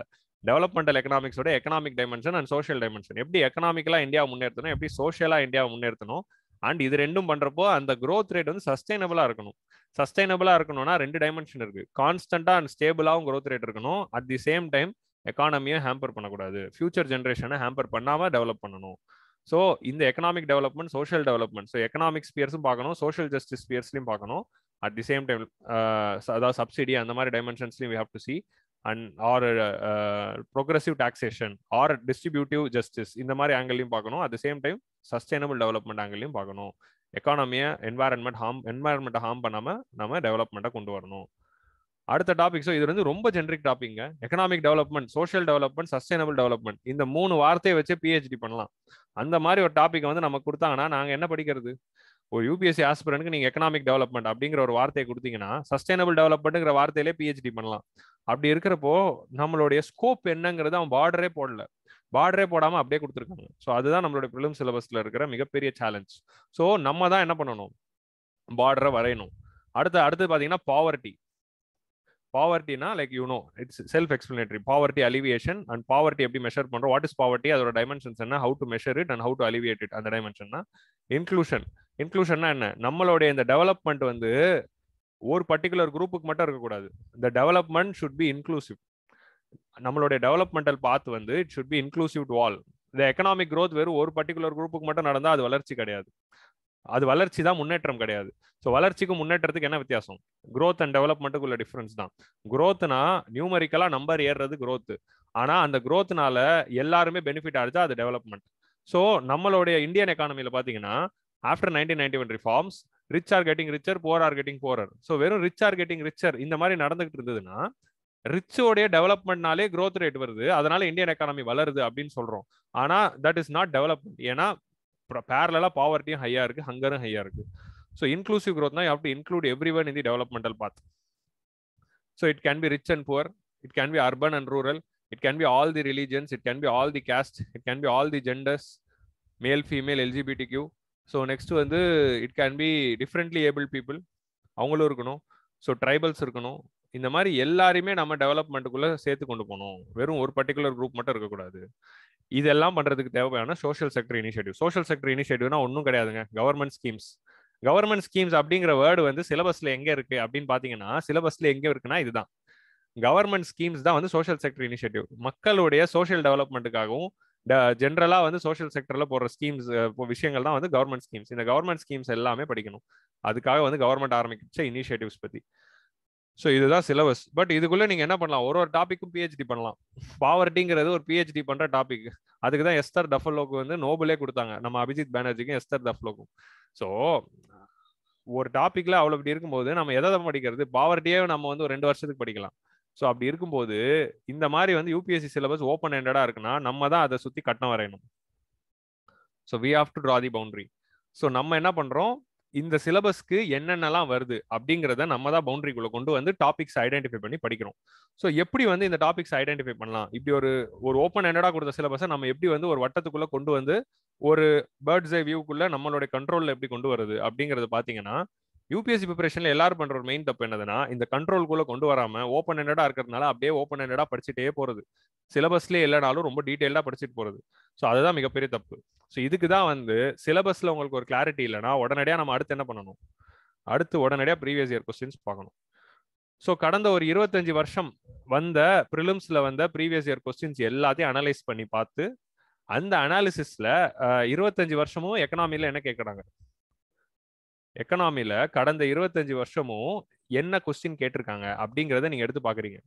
ஓகே, ஸோ அப்படின்னு எடுத்து பார்க்குறப்போ எந்தெந்த ஏரியாவில் அந்த கொஸ்டினை வந்து ஏரியா வைஸாக செக்ரிகேட் பண்ணுறோம். அப்படி அந்த கொஸ்டினை ஏரியா வைஸாக செக்ரிகேட் பண்ணும்போது நமக்கு ஒரு சில டாபிக்ஸ் வந்து மாட்டுது. 25 வருஷமா அவங்க கேட்ட கொஸ்டின் இந்தந்த ஏரியாவில் தாங்க மாட்டுது அப்படிங்கிறது ஒரு கிளாரிட்டி கிடைக்குது. ஸோ அந்தந்த ஏரியாவை தான் நம்ம என்ன பண்ணுறோம், படிக்க போகிறோம் சிலபஸில். ஓகே, ஸோ இந்த சிலபஸ் கிளியராக டிஃபைன் பண்ணாதனால நம்ம ப்ரீவியஸ் இயர் கொஸ்டின் ஒரு ரெஃபரன்ஸாக வச்சுக்கிட்டு நம்ம ஏரியாவை ஐடென்டிஃபை பண்ணுறோம். ஸோ அப்படி ஐடென்டிஃபை பண்ணப்பட்ட ஏரியாஸ் தான் அடுத்த ஸ்லைடில் நம்ம பார்க்க போகிறோம். இப்போ நம்ம சிலபஸ்லேயே ஒரு பெக்யூரலான விஷயம் பார்த்தீங்கன்னா, கரண்ட் அஃபேர்ஸ் டைரக்டாக கொடுத்துருக்காங்க. ஹிஸ்ட்ரி அப்படிங்கிற வேர்டு இருக்கு, ஜாகிரபி அப்படிங்கிற வேர்டு இருக்கு, பாலிட்டி அப்படிங்கிற வேர்டு இருக்கு. ஆனால் எக்கனாமிக்ஸ் அப்படிங்கிற வேர்டு இருக்கா? எக்கனாமிக் டெவலப்மெண்ட் அப்படிங்கிற வேர்டு தான் இருக்கு. ஆனால் எக்கனாமிக்ஸ்ங்கிற வேர்டே இல்லை. நீங்க பாருங்க, என்வாரன்மெண்ட் அப்படிங்கிற வேர்டு இருக்கு, சயின்ஸ் அப்படிங்கிற வேர்டு இருக்கு. ஆனால் எக்கனாமிக்ஸ் அப்படிங்கிற வேர்டே கிடையாது சிலபஸ்ல. எக்கனாமிக் டெவலப்மெண்ட் அப்படிங்கிற வேர்டு தான் இருக்கு. மெயின் சிலபஸ் நீங்க எடுத்து பாத்தீங்கன்னா எக்கனாமிக் டெவலப்மெண்ட் அப்படிங்கிற வேர்டு தான் இருக்கும். ஓகே, ஸோ அந்த எக்கனாமிக் டெவலப்மெண்ட் அதை தான் வந்து நான் ஃபர்ஸ்ட் ஸ்லைட்ல சொன்னேன். ஸோ இப்போ ப்ரிலிம்ஸோடைய சிலபஸை வந்து நம்ம இந்த வட்டத்துக்குள்ள எப்படி கொண்டு வந்தோம்னா, ப்ரீவியஸ் இயர் கொஸ்டின்ஸ் அனலைஸ் பண்ணி நம்ம இதை வந்து ஒரு கொண்டு வரோம். ஸோ ஃபர்ஸ்ட் வந்து introduction, like previous year question NCERT, அதே மாதிரி வந்து நிறைய புக்ஸ். இப்போ இதுக்கு முன்னாடி நமக்கு முன்னாடி இருந்த சீனியர்ஸ் வந்து போட்ட புக்ஸ் லைக் ரமேஷ் சிங் அப்படிங்கிற ஒரு புக் இருக்கு. அதே மாதிரி வந்து மிருணால் பட்டேல் அப்படிங்கிற ஒருத்தர் ஒரு எக்கனாமிஸ்ட் இருக்காரு. எக்கனாமிஸ்ட் இல்லை, சாரி, மிருணால் பட்டேலுங்கிறவர் குஜராத்ல இருக்கிற ஒரு இன்ஸ்டிடியூட்ல ஐஏஎஸ் யூபிஎஸ்சி ஆஸ்பிரன்ஸ்க்கு நடத்துறவர் தான். அவரோட எக்கனாமிக்ஸோட பெடகாகி பார்த்து, அப்புறம் நம்ம சென்னையிலே வந்து நிறைய ஃபேக்கல்டிஸ் இருக்காங்க. ஸோ இவங்க எல்லாருமே மார்க்கெட்ல என்னென்ன டாபிக்ஸ்லாம் டீச் பண்றாங்க அப்படிங்கறத ஐடென்டிஃபை பண்ணி எல்லாருக்குமே வந்து ஒரு காமன் பேட்டர்ன் வருது. நீங்க பாத்தீங்கன்னா இன்ட்ரோடக்ஷன், ஃபர்ஸ்ட் இன்ட்ரோடக்ஷன்ல என்ன வரப்போகுது, இன்ட்ரோடக்ஷன்ல பேசிக்ஸ் வரும், types of economy, sectors of economy, இந்த மாதிரி விஷயங்கள், கேபிட்டலிஸ்ட் எக்கானமி, சோஷியலிஸ்ட் எக்கானமி, அப்புறம் sectors of economy, primary sector, secondary sector, tertiary sector, இந்த மாதிரி விஷயங்கள்லாம் வந்து இன்ட்ரோடக்ஷன்ல பார்ப்போம். பேசிக் டேர்ம்ஸ் பார்ப்போம். அடுத்து நேஷனல் இன்கம். நேஷனல் இன்கம்ல என்ன பார்க்க போறோம், what is GDP, how to measure the GDP, what is GDP, GNB, NNP, depreciation அப்படின்னா என்ன, இன்கம் மெத்தட்னா என்ன, எக்ஸ்பெண்டிச்சர் மெத்தட்னா என்ன, ப்ராடக்ட் மெத்தட்னா என்ன, எப்படி எப்படிலாம் ஜிடிபியை மெஷர் பண்ணலாம், ஜிடிபி மெஷர்மெண்ட்ல என்னென்ன சேஞ்சஸ் கொண்டு வந்தாங்க, என்னென்ன ப்ராப்ளம்ஸ் இருக்கு, ஜிடிபி டிஃப்ளேட்டர்னா என்ன, இந்த மாதிரி வந்து GDP and it's related concepts பத்தி படிக்கிறது. பெர் கேபிட்டா இன்கம்னா என்ன, அதுதான் வந்து நேஷனல் இன்கம் அப்படிங்கிற topic. So GDP and related concepts எல்லாமே இந்த டாபிக்ல பார்ப்போம். அடுத்து நம்ம பார்க்கக்கூடிய டாபிக் வந்து inflation. So what is inflation, what are the types of inflation, demandable inflation, cost push inflation, அப்புறமா how to measure the inflation. First what is inflation types, அப்புறம் how to measure, CBI, WPI. அதுக்கப்புறமா வந்து GDP deflator already பார்த்துருப்போம். CBI and WPI பத்தி பார்ப்போம். CBI and டபிள்யூபிஐல என்னென்ன differences and எப்படி பண்றாங்க அதை பார்ப்போம். அதுக்கப்புறமா what will be discussing how to control inflation. First what is inflation, what are the types of inflation, then how to measure the inflation and how to control the inflation. Inflation எப்படி control பண்ணுவீங்க. So அதுக்கப்புறமா inflation ரிலேட்டடா நிறைய concepts இருக்கு. Inflation, deflation, ரீஃப்ளேஷன், stagflation, structural inflation, பாட்டில் neck inflation, இந்த மாதிரி வந்து Philips curve, இந்த மாதிரி நிறைய topics R related to inflation இருக்கு. ஸோ அந்த inflation related keywords and topics எல்லாமே பார்ப்போம். இதுதான் அடுத்த டாபிக். அடுத்து வந்து மானிட்டரி பாலிசி. இந்த இன்ஃப்ளேஷனை கண்ட்ரோல் பண்றதுக்கும் கிரெடிட் ஃப்ளோவை கண்ட்ரோல் பண்றதுக்கும் ஆர்பிஐ கிட்ட என்னென்ன இன்ஸ்ட்ருமெண்ட்ஸ் இருக்கு, like CRR, SLR, bank rate, open market operation, marginal standing facility, liquidity adjustment facility, operation twist, இந்த மாதிரி ஒரு சில டாபிக்ஸ் எல்லாம் வந்து நம்ம பார்க்க போறோம். ப்ராம் corrective action, priority sector landing, variable portfolio ceiling, இந்த மாதிரி கேபிட்டல் அடிக்வசி ரேஷியோ, இந்த மாதிரி ஏகப்பட்ட டாபிக் வந்து மானிட்டரி பாலிசிக்குள்ள படிக்க போறோம். Urjit Patel committee, monetary policy committee, repo ரேட்டை வந்து ஏன் நம்ம ஃபிக்ஸ் பண்றோம், ரெப்போ ரேட்டை யார் ஃபிக்ஸ் பண்றா, இந்த மாதிரி வந்து RBI and how they are controlling the credit flow and inflation பத்தி பார்ப்போம். அடுத்து வந்து fiscal policy. Fiscal பாலிசினா it's budgeting. மெயின்ஸ்லி இந்த டாபிக் டைரக்டா இருக்கு, government budgeting. So what is budget? What are all the various heads in the budget? What are all the various types of the budget? Actually fiscal policy already நம்ம discuss பண்ணியாச்சு. இது வந்து மெயின்ஸுக்கு இருக்கிறதுனால நான் என்ன பண்ணிட்டேன், ஃபிஸ்கல் பாலிசிங்கிறது ஆல்ரெடி வந்து நம்ம வந்து டீடைல்டா நம்ம ஆல் இந்தியா சிவில் சர்வீசஸ் சேனல்லே டிஸ்கஸ் பண்ணிட்டேன். கவர்மெண்ட் பட்ஜெட்டிங் அப்படிங்கிற டைட்டில் கீழே டீடைல்டா பேசியாச்சு. ஸோ அதனால இதை நான் நடத்த போறதுல ஆல்ரெடி வீடியோ இருக்கு, போய் நம்ம மெயின்ஸோட பிளேலிஸ்ட்ல நீங்க பாத்துக்கலாம். அப்போ நான் ப்ரிலிம்ஸ் பாயிண்ட் ஆஃப் வியூ தான் நடத்திருக்கேன், மெயின்ஸ் பாயிண்ட் ஆஃப் வியூ நடத்திருக்கேன். போய் பாருங்க, 3 வீடியோ இருக்கும். ஃபர்ஸ்ட் வீடியோல நம்ம what is budgeting, what is revenue account, what is capital account அப்படின்னு பார்த்திருப்போம். நெக்ஸ்ட் வந்து நம்ம என்ன பார்த்துருப்போம்னா types of deficits, fiscal deficit, மானிட்டைஸ்டு deficit, revenue deficit, effective revenue deficit, primary deficit, இதெல்லாம் பார்த்துருப்போம். 3வது வீடியோல ஃபிஸ்கல் கன்சாலிடேஷன் அப்படின்னா என்ன அப்படின்னு பார்த்துருப்போம். எஃப்ஆர்பிஐ, மேக், என்கேசிங் கமிட்டி, ஃபிஸ்கல் கன்சாலிடேஷன் பத்தி பார்த்துருப்போம். ஸோ இதெல்லாம் ஆல்ரெடி டிஸ்கஸ் பண்ணியாச்சு. Next taxation. What is direct tax, what is indirect tax. Direct டாக்ஸ்ல வந்து என்னென்ன டைப்ஸ் இருக்கு, இன்டைரக்ட் டாக்ஸ்ல என்னென்ன டைப்ஸ் இருக்கு, what is the cannons of taxation, principles of taxation, then what is GST, what are all the reforms to be suggested in direct tax code, various types of taxல நிறைய issues இருக்கு, அந்த issues பத்தி எல்லாம் பார்ப்போம். GST பத்தி டீடைல்டாவே பார்ப்போம். What is GST and what are the dimension of ஜிஎஸ்டிங்கிறது டீடைல்டா பார்ப்போம். Next வந்து பிசினஸ் சைக்கிள். பிசினஸ் சைக்கிள்னா என்ன, இதுல என்ன பார்க்க போறோம், இதுல what is recession, what is depression, what is recovery, what is boom and what is recession. So depression, recovery, boom, recession, இந்த சைக்கிள்குள்ள economy எப்படி போயிட்டே இருக்கு, இதுல இருந்து எப்படி வெளியே வரலாம், ரிசெஷன்ல இருந்தா என்ன ஸ்டெப்ஸ் எடுக்கணும், டிப்ரெஷன்ல என்ன ஸ்டெப்ஸ் எடுக்கணும், பூம்ல என்ன ஸ்டெப்ஸ் எடுக்கணும், ரெக்கவரியில என்ன ஸ்டெப்ஸ் எடுக்கணும், அதை பத்தி தான் பார்க்க போறோம். External sector. So India's relationship with external sector, இந்தியாவுக்கும் வெளியே இருக்கிற வேர்ல்டுக்கும் உள்ள கனெக்ஷன்ஸ். ஸோ அந்த இன்டர்லிங்கேஜஸ் பத்தி எக்ஸ்டர்னல் செக்டர்ல படிக்க போறோம். Like for example it can be exports and imports, POP account, balance of payment account, அதில் வந்து current account, capital account, so trade account, இன்வெஸ்டிபிள்ஸ், இங்கே கேபிட்டல் அக்கௌண்ட்ல வந்து எஃப்டிஐ, எஃபிஐ, அந்த மாதிரி எக்ஸ்டர்னல் கமர்ஷியல் பாரோயிங்ஸ், இந்த மாதிரி வேரியஸ் டாபிக்ஸ்குள்ள கேபிட்டல் அக்கௌண்ட், கரண்ட் அக்கௌண்ட்டையும் பார்க்க போறோம். How imports and exports related issues. அப்புறம் foreign currency, what is foreign currency and foreign currency ரிசர்வ்னா என்ன, ஃபாரின் கரன்சி அசட்ஸ் என்னென்ன இருக்கு, ஸோ ஹவு வந்து exchange rate is determine, டிவாலுவேஷன், revaluation, dollar Ruby exchange ரேட்ல என்னென்னலாம் problems இருக்கு, இந்த மாதிரி டைமென்ஷன்ல external செக்டர்ல we are going to see. So India and external world relations. Next வந்து banking. So what we are going to see in banking, bankingனா என்ன, like basics of banking, types of banks and banksல இருக்க problem, அது பேங்கிங்ல வரும். Next capital market and money market. Capital மார்க்கெட்னா stock market ரிலேட்டா, money market related. So இதுக்கு நான் already video பண்ணிட்டேன். நீங்க capital market Adil back அப்படின்னு Google பண்ணி யூடியூப்ல வந்து நீங்க சர்ச் பண்ணுங்க, கேபிட்டல் மார்க்கெட் ஆதில் பேக் அப்படின்னு நீங்க சர்ச் பண்ணீங்கனாலே கேபிட்டல் மார்க்கெட்கான வீடியோ வந்து வந்துடும். ஸோ அதனால வந்து you can see that video already which is there. So இந்த டாபிக் ஆல்ரெடி நான் பண்ணியாச்சு, இந்த டாப்பிக்கும் ஆல்ரெடி பண்ணியாச்சு. ஓகே, நீங்க கவர்மெண்ட் பட்ஜெட்டிங் அப்படின்னு பாத்தீங்கன்னா கிடைக்கும், இது வந்து கேபிட்டல் மார்க்கெட் ஆதில் பேக் அப்படின்னு சர்ச் பண்ணா கிடைக்கும். கேபிட்டல் மார்க்கெட்னா ஒன்றும் இல்லைங்க, ஸ்டாக் மார்க்கெட் தான். ஸோ கேபிட்டல் மார்க்கெட்ல ஒரு முக்கியமான அம்சம் தான் பேங்கிங். கேபிட்டல் மார்க்கெட்னா என்ன, கேபிட்டல் கிடைக்கிற ஒரு மார்க்கெட். உங்களுக்கு எங்கெங்கெல்லாம் கேபிட்டல் கிடைக்குமோ அதான் கேபிட்டல் மார்க்கெட், எங்கெங்கெல்லாம் capital வாங்கலாமோ. So bank is major player from where you can get the capital. அதை தாண்டி ஒரு கேபிட்டல் கிடைக்கிற மார்க்கெட் வந்து stock market, angel investment, venture funds, இந்த மாதிரி விஷயங்கள்லாம் நம்ம டிஸ்கஸ் பண்ண போறோம். என்பிஎஃப்சிஸ்னா என்ன, அதோட டைப்ஸ் என்ன. மணி மார்க்கெட்ல எல்லாமே ஷார்ட் டேர்ம் இன்ஸ்ட்ருமெண்ட்ஸா பார்ப்போம். கமர்ஷியல் பேப்பர்னா என்ன, அந்த மாதிரி. What is commercial paper, what is certificate of deposits, இந்த மாதிரி விஷயங்கள்லாம் வந்து மணி மார்க்கெட்ல வரும். கால் money market, notice money market, அதெல்லாம். And most crucial and very important topic is poverty and unemployment. So what is poverty, what are all the dimensions of poverty, what are all the causes of poverty, what is vicious cycle of poverty, how to alleviate the poverty. So alleviate the poverty முன்னாடி how to measure the poverty. Poverty measuringல இந்தியாவில் என்னென்ன நடந்துச்சு, அதில் என்னென்ன problems இருக்கு, and இந்த மெஷரிங்கை வச்சு how to alleviate the poverty alleviate பண்ண என்னென்ன ஸ்கீம்ஸ் வந்து கவர்மெண்ட் போட்டாங்க, and some concepts related to poverty பார்ப்போம். அதே மாதிரி தான் unemployment, what is unemployment, what are all the types of unemployment, how to measure unemployment and how to take steps to remove unemployment. இந்த டைமென்ஷன்ல unemployment பார்ப்போம். So poverty and unemployment. Last topic வந்து ரொம்ப முக்கியமான topic என்னதுன்னா WTO, world international economic organisation. Economic organisation world லெவலில் நிறைய இருக்கு. அதில் டெவலப்மெண்டல் எக்கனாமிக்ஸ்க்கு ரொம்ப முக்கியமாக இருக்கிறது ஒன்று வேர்ல்டு பேங்க், இன்னொன்று IMF, இன்னொன்று WTO. இது 3 தான். அஃப்கோர்ஸ் நான் வேர்ல்டு பேங்கை மென்ஷன் பண்ணல.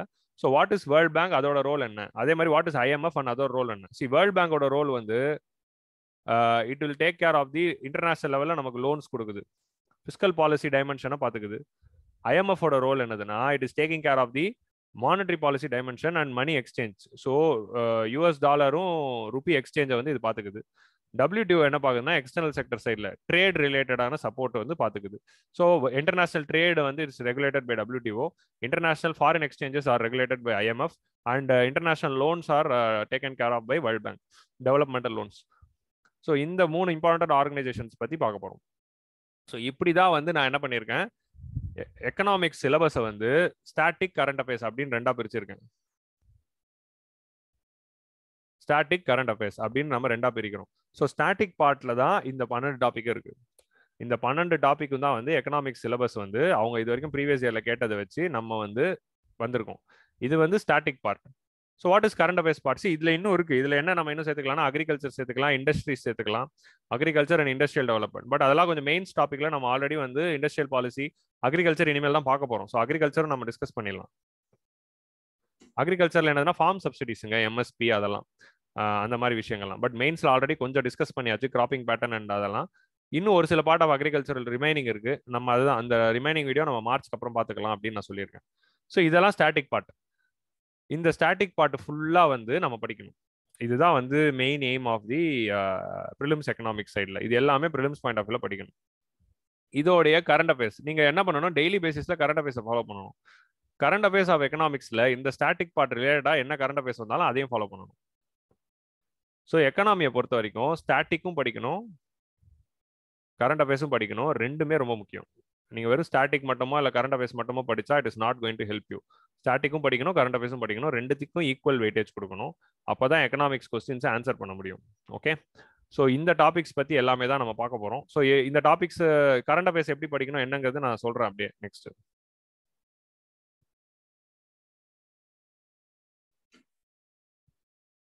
ஸோ அடுத்து வந்து ட்ரெண்ட் ஓவர் தி இயர்ஸ். இந்த ட்ரெண்டை வச்சு நம்ம பெருசாக எதுவும் ஐடென்டிஃபை பண்ண போகிறது இல்லை. ஏன்னா இது வந்து ரொம்ப டைனாமிக்காக மாற வாய்ப்பு இருக்குது. அதே மாதிரி ஒரு சிலர் எக்கனாமிக்ஸில் எடுப்பாங்க. ஸோ ஒரு சில ஏன் நான் கரண்ட் அஃபேர்ஸ் எக்கனாமிக்ஸ் ரெண்டுத்தையும் எடுத்திருக்கேன்னா, எக்கனாமிக்ஸை பொறுத்த வரைக்கும் எப்படி கொஸ்டின்ஸ் வருதுன்னா, எக்கனாமிக்ஸில் ஒரு 15 கொஸ்டின் கேட்குறாங்கன்னா 50-50 தான். 8 கொஸ்டின்ஸ் வந்து ஸ்டாட்டிக்ல இருக்கும், 7 கொஸ்டின்ஸ் வந்து கரண்ட் அஃபேர்ஸில் இருக்கும். 20 கொஸ்டின் கேட்குறாங்கன்னா 10 to 11 கொஸ்டின்ஸ் வந்து ஸ்டாட்டிக்ல இருக்கும், அதே மாதிரி 9 கொஸ்டின்ஸ் வந்து கரண்ட் அஃபேர்ஸ்ல இருக்கும். ஸோ இந்த மாதிரி ஸ்டாட்டிக்கும் கரண்ட் அஃபேர்ஸும் ஆல்மோஸ்ட் வந்து 50-50 ப்ரொபோர்ஷன்ல தான் வருது, ஆர் 60-40 ப்ரொபோர்ஷன்ல தான் வந்து காலங்காலமா கேட்டுக்கிட்டு இருக்காங்க. இதுதான் எக்கனாமிக். நீங்க இதுல இருந்து எடுத்துக்க வேண்டியது. பொதுவாக எக்கனாமிக் எவ்வளவு வெயிட்டேஜ் பாருங்க, 19, 17, 18, 12, 13, 19, 11, 11, 12, 16, 14. ஸோ கிட்டத்தட்ட பாத்தீங்கன்னா 11ல இருந்து 19 வரைக்கும் கொஸ்டின்ஸ் வந்து கேட்கறாங்க. கரண்ட் அஃபேர்ஸ் கொஸ்டினும் நீங்க add பண்ணிக்கிட்டீங்கன்னா you will get a good size of number. Current affairs part of the economics. So 11ல இருந்து 19 கொஸ்டின்ஸ் வரைக்கும் வருது. அதனால தான் நான் ஆவரேஜா 15 அப்படின்னு எடுத்துக்கிட்டேன். ஸோ எக்கனாமிக்ஸ் எப்படி கேட்கறாங்கன்னா 50-50 இல்லை 60-40, இதுதான் proportion. 60-40னா 60 for static and 40 for current affairs. இந்த அளவுக்கு ஈக்குவல் வெயிட்டேஜ் இருக்கு. ஸோ நம்மளோட ப்ரிப்பரேஷன்ல எதுக்கெல்லாம் வந்து கரண்ட் அஃபேர்ஸ் வெயிட்டேஜ் வந்து அதிகமா இருக்கும் அப்படின்னா, எக்கனாமிக் அதிகமா இருக்கும், என்வாரன்மெண்ட்க்கு அதிகமா இருக்கும், சயின்ஸ் அண்ட் டெக்குக்கு அதிகமா இருக்கும், அதே மாதிரி இன்டர்நேஷனல் ஆர்கனைசேஷன்ஸ்க்கு இருக்கும். இந்த எல்லா டாபிக்குமே வந்து அவங்க கேட்டா கரண்ட் அஃபேர்ஸ்ல இருந்து தான் கேட்பாங்க. எக்கனாமியா இருக்கட்டும், ஆர் என்வாரன்மெண்டா இருக்கட்டும், சயின்ஸ் அண்ட் டெக்கா இருக்கட்டும், ஆர் இன்டர்நேஷனல் ஆர்கனைசேஷன்ஸா இருக்கட்டும், இதுல எல்லாமே எக்கனாமிக் கொஞ்சம் வெயிட்டேஜ் அதிகம். ஸோ அதுல எக்கனாமிக்கும் வெயிட்டேஜ் அதிகம். ஏன்னா வந்து கிட்டத்தட்ட 40% ஆஃப் தி கொஸ்டின்ஸ் வந்து எல்லா வருஷமும் கரண்ட் அஃபேர்ஸ்ல இருந்து தான் வந்திருக்கு. பட் 2020 ஒரு மிகப்பெரிய எக்ஸப்ஷன். நீங்க கரண்ட் அஃபேர்ஸோட வெயிட்டேஜ் பாத்தீங்கன்னா நல்ல வெயிட்டேஜ் கொடுத்துட்டு இருப்பாங்க. 13ல இருந்து பாருங்க, 13, 22, 27, 24, 31, 28 அப்படி இருந்த இடத்துல 2021ல பாருங்க டக்குன்னு வந்து பாதியா குறைஞ்சிருக்கு, இன்னொரு திருப்பி பாதியா குறைஞ்சிருக்கு. ஸோ கரண்ட் அஃபேர்ஸோட வெயிட்டேஜ் வந்து லாஸ்ட் 2 வருஷமா பயங்கரமா குறைஞ்சிருக்கு. அதனால 2020, 2021 வந்து பெக்யூலியரான இயர்ஸ்ன்றாங்க. அது வரைக்கும் பயங்கர வெயிட்டேஜ் கரண்ட் அஃபேர்ஸ் கொடுத்த இந்த UPSC டக்குன்னு வந்து என்ன பண்ணிட்டாங்க, 2021ல குறைச்சிட்டாங்க. ஸோ அதனாலதான் 2021 வந்து ஒரு பவுன்சர் இயர் அந்த மாதிரி வந்து நிறைய பேர் சொல்லுவாங்க. ஸோ பட் அதெல்லாம் பவுன்சர் இயர்லாம் கிடையாது. நீங்க ஸ்டாட்டிக்கை ஒழுங்கா படிச்சுட்டு போனாலே எந்த ஒரு பிலிம்ஸ்னாலும் யூ கேன் கிளியர்.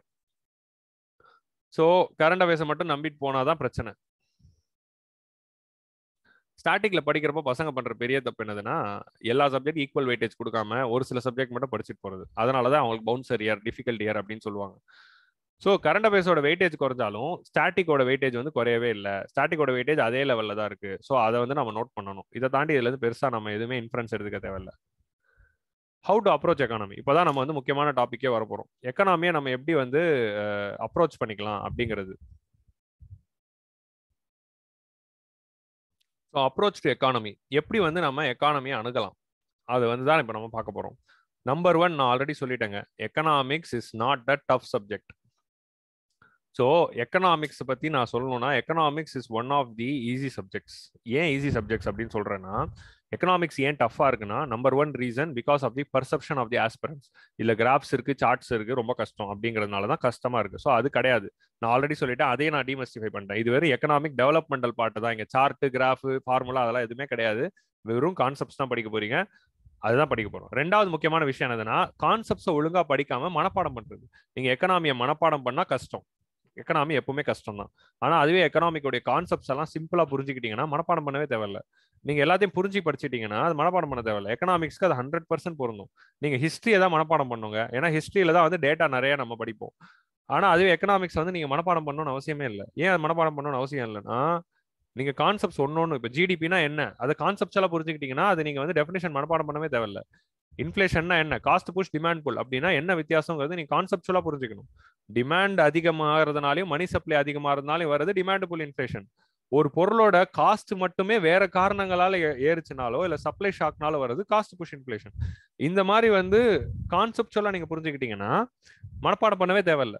ஸோ அதுதான் எக்கனாமியை வந்து நீங்க மனப்பாடம் பண்ணாம கான்செப்சுவல் கிளாரிட்டியோட, கான்செப்சுவல் அண்டர்ஸ்டாண்டிங்கோட எல்லா டாபிக்கும் சிம்பிளா படிக்கணும். ரொம்ப டீடைல்டா போகக்கூடாது. எக்கனாமில இருக்க அடுத்த கேட்ச் என்னதுன்னா, நீங்க ரொம்ப டீடைல்டா போயிட்டீங்கன்னா நீங்க எக்கனாமிக்ஸ் ஆயிடுவீங்க. நம்ம எக்கனாமிஸ்ட் ஆறதுக்கு இங்க வரவே இல்லை. நம்ம எதுக்கு இங்க வந்திருக்கோம்? எக்கனாமிஸ்ட் ஆறதுக்காக வந்தோம் கிடையாது. நீங்க ஐஏஎஸ் ஆயிட்டு ஒரு 20 வருஷத்துல நீங்க எக்கனாமிக்ஸ் படிச்சு ஆர்பிஐ கவர்னர் ஆகலாம், இல்லைன்னா வந்து சீஃப் எக்கனாமிக் அட்வைசர் ஆகணும்னு ஆயிக்கோங்க. இப்போதைக்கு முதல்ல ஐஏஎஸ் ஆகணும். ஸோ நம்ம வந்தது ஐஏஎஸ் ஆகிறதுக்கு தான். ஸோ அதனால நம்ம எக்கனாமிஸ்ட் ஆகிறதுக்காக வரல, ஹிஸ்டாரியன் ஆகிறதுக்காக வரல, ஜாகிரபர் ஆகிறதுக்காக வரல, பொலிட்டிக்கல் சயின்டிஸ்ட் ஆர் லாயர் ஆகிறதுக்காக வரல. நம்ம எல்லாமே இந்த எக்ஸாமை பாஸ் பண்றதுக்கு தான் படிக்கிறோம். ஸோ யூபிஎஸ்சி ஆஸ்பிரன்ஸ் வந்து அதை ஞாபகம் வச்சுக்கணும். ஸோ அதனால வந்து நம்ம ரொம்ப டீட்டெயில்டா போகாம எல்லாத்தையும் பேசிக் லெவல்ல தான், பேசிக் லெவல்ல சிம்பிளா புரிஞ்சுக்கோங்க எக்கனாமிக்ஸை பொறுத்த வரைக்கும். ஏன்னா எக்கனாமிக்ஸ் மட்டும் நான் சொல்றேன், எக்கனாமிக்ஸை பொறுத்த வரைக்கும் பேசிக்கா சிம்பிள் லெவல்ல படிச்சா போதும். ஏன்னா கொஸ்டின்ஸோட டைமென்ஷன்ஸ் அதுல தான் இருக்கு. ஓகே, ஸோ இதை வந்து மைண்ட்ல வச்சுக்கோங்க. ஸோ அப்ரோச் டு எக்கனாமி, இதுல வந்து ஃபர்ஸ்ட் வந்து நம்ம என்ன பார்க்கணும்னா, static part and current affairs part அப்படின்னு 2 இருக்கு. ஓகே, நம்ம எக்கனாமிக்ஸை 2ஆ பிரிச்சுக்கணும். ஸ்டாட்டிக் பார்ட் அதனா என்னதுன்னா, இப்போ ப்ரீவியஸ் ஸ்லைட்ல பார்த்தா அந்த 12 ஏரியாஸ், அந்த 12 ஏரியாஸ்ல இருந்து வர கொஸ்டின்ஸ்லாம் வெரி ஃபண்டமெண்டல் கொஸ்டின்ஸ். வெரி ஃபண்டமெண்டல்லாம் என்னதுன்னா ரொம்ப சிம்பிளா கேட்கறாங்க. வாட் இஸ் வாட் அந்த லெவல்ல தாங்க கேட்பாங்க.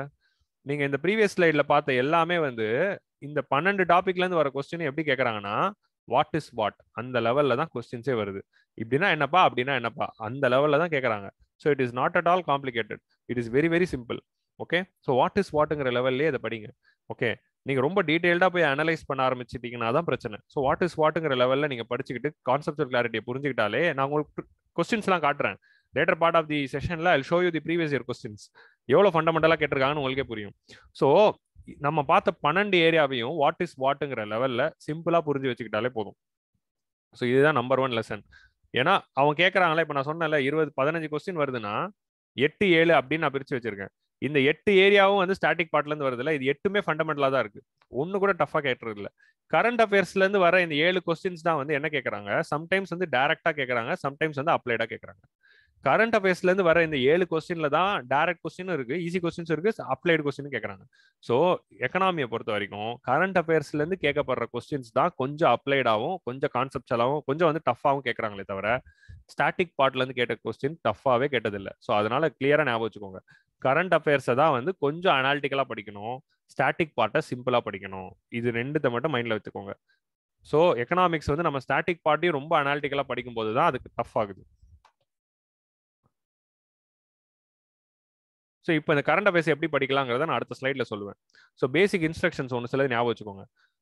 First C syllabus and previous year question, understand the pattern and approach of UPSC. நம்ம ஃபர்ஸ்ட் யூபிஎஸ்சிக்கு எப்படி அப்ரோச் பண்ணணும்னு தெரிஞ்சுக்கிறதுக்கு முன்னாடி யூபிஎஸ்சியோட அப்ரோச் என்னன்னு ஃபர்ஸ்ட் தெரிஞ்சுக்கணும்.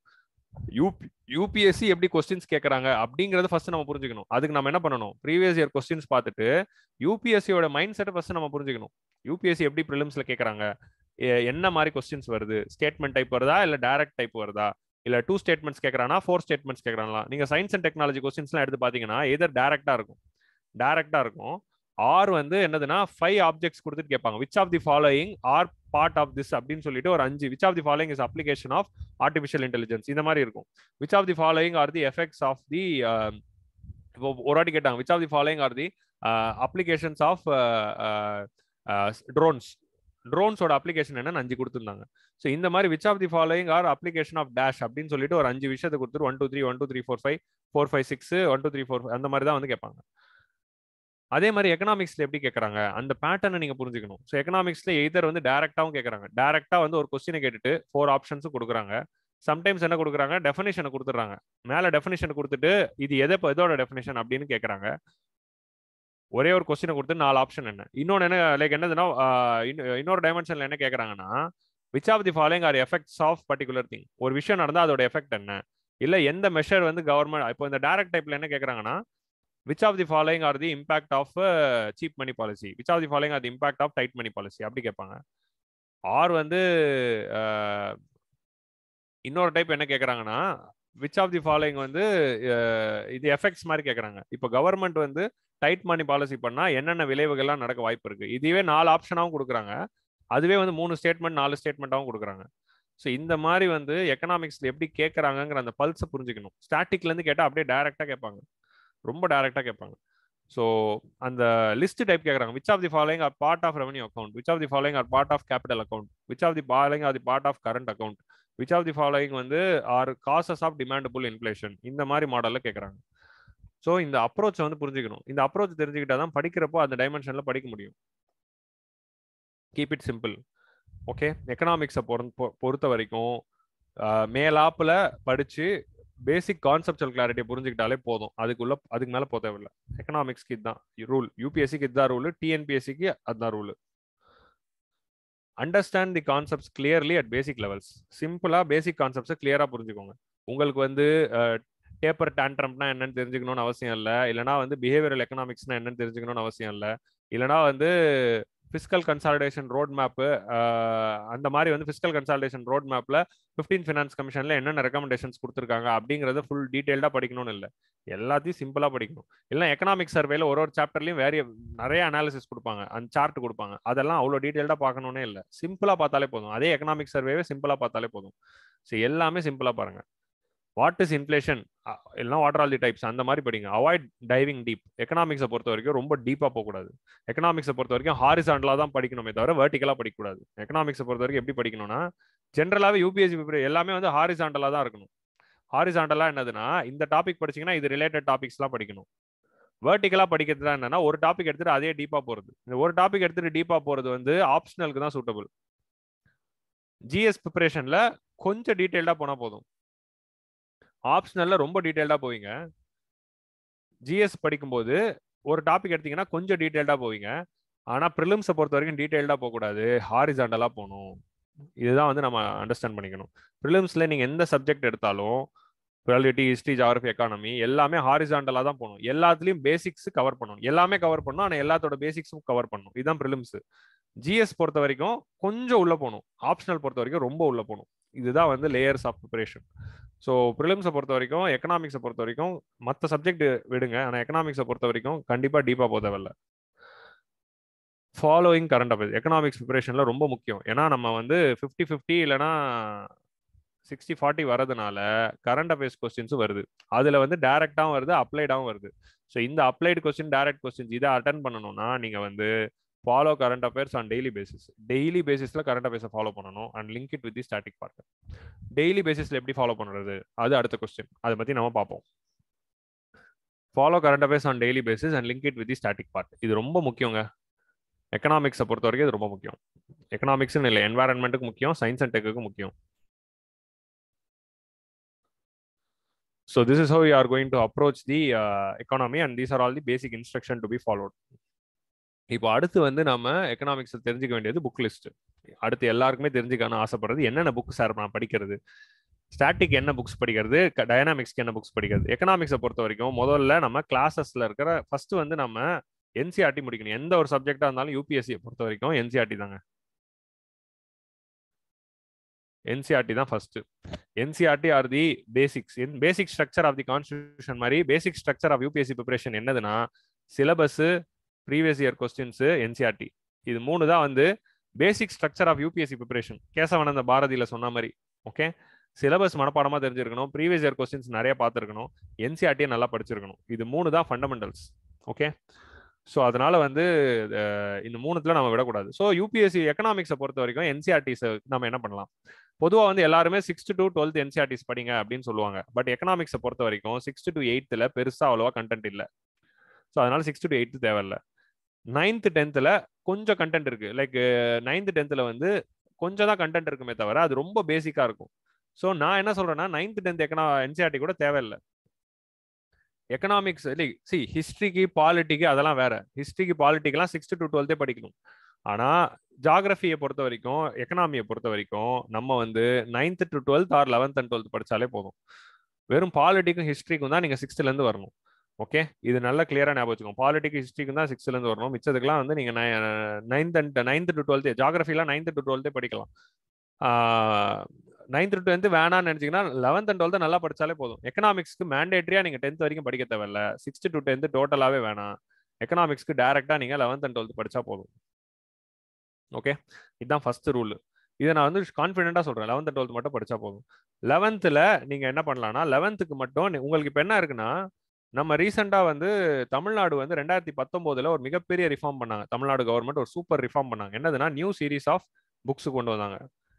தமிழ்நாடுடைய புக்ஸ் வந்து நியூ சீரீஸ் ஆஃப் புக்ஸ் வந்து கொண்டு வந்தாங்க. என்சிஆர்டி மாதிரி டிஎன்எஸ்சிஆர்டி வந்து நியூ சீரீஸ் வந்து 2019 இருந்து வந்திருக்கு.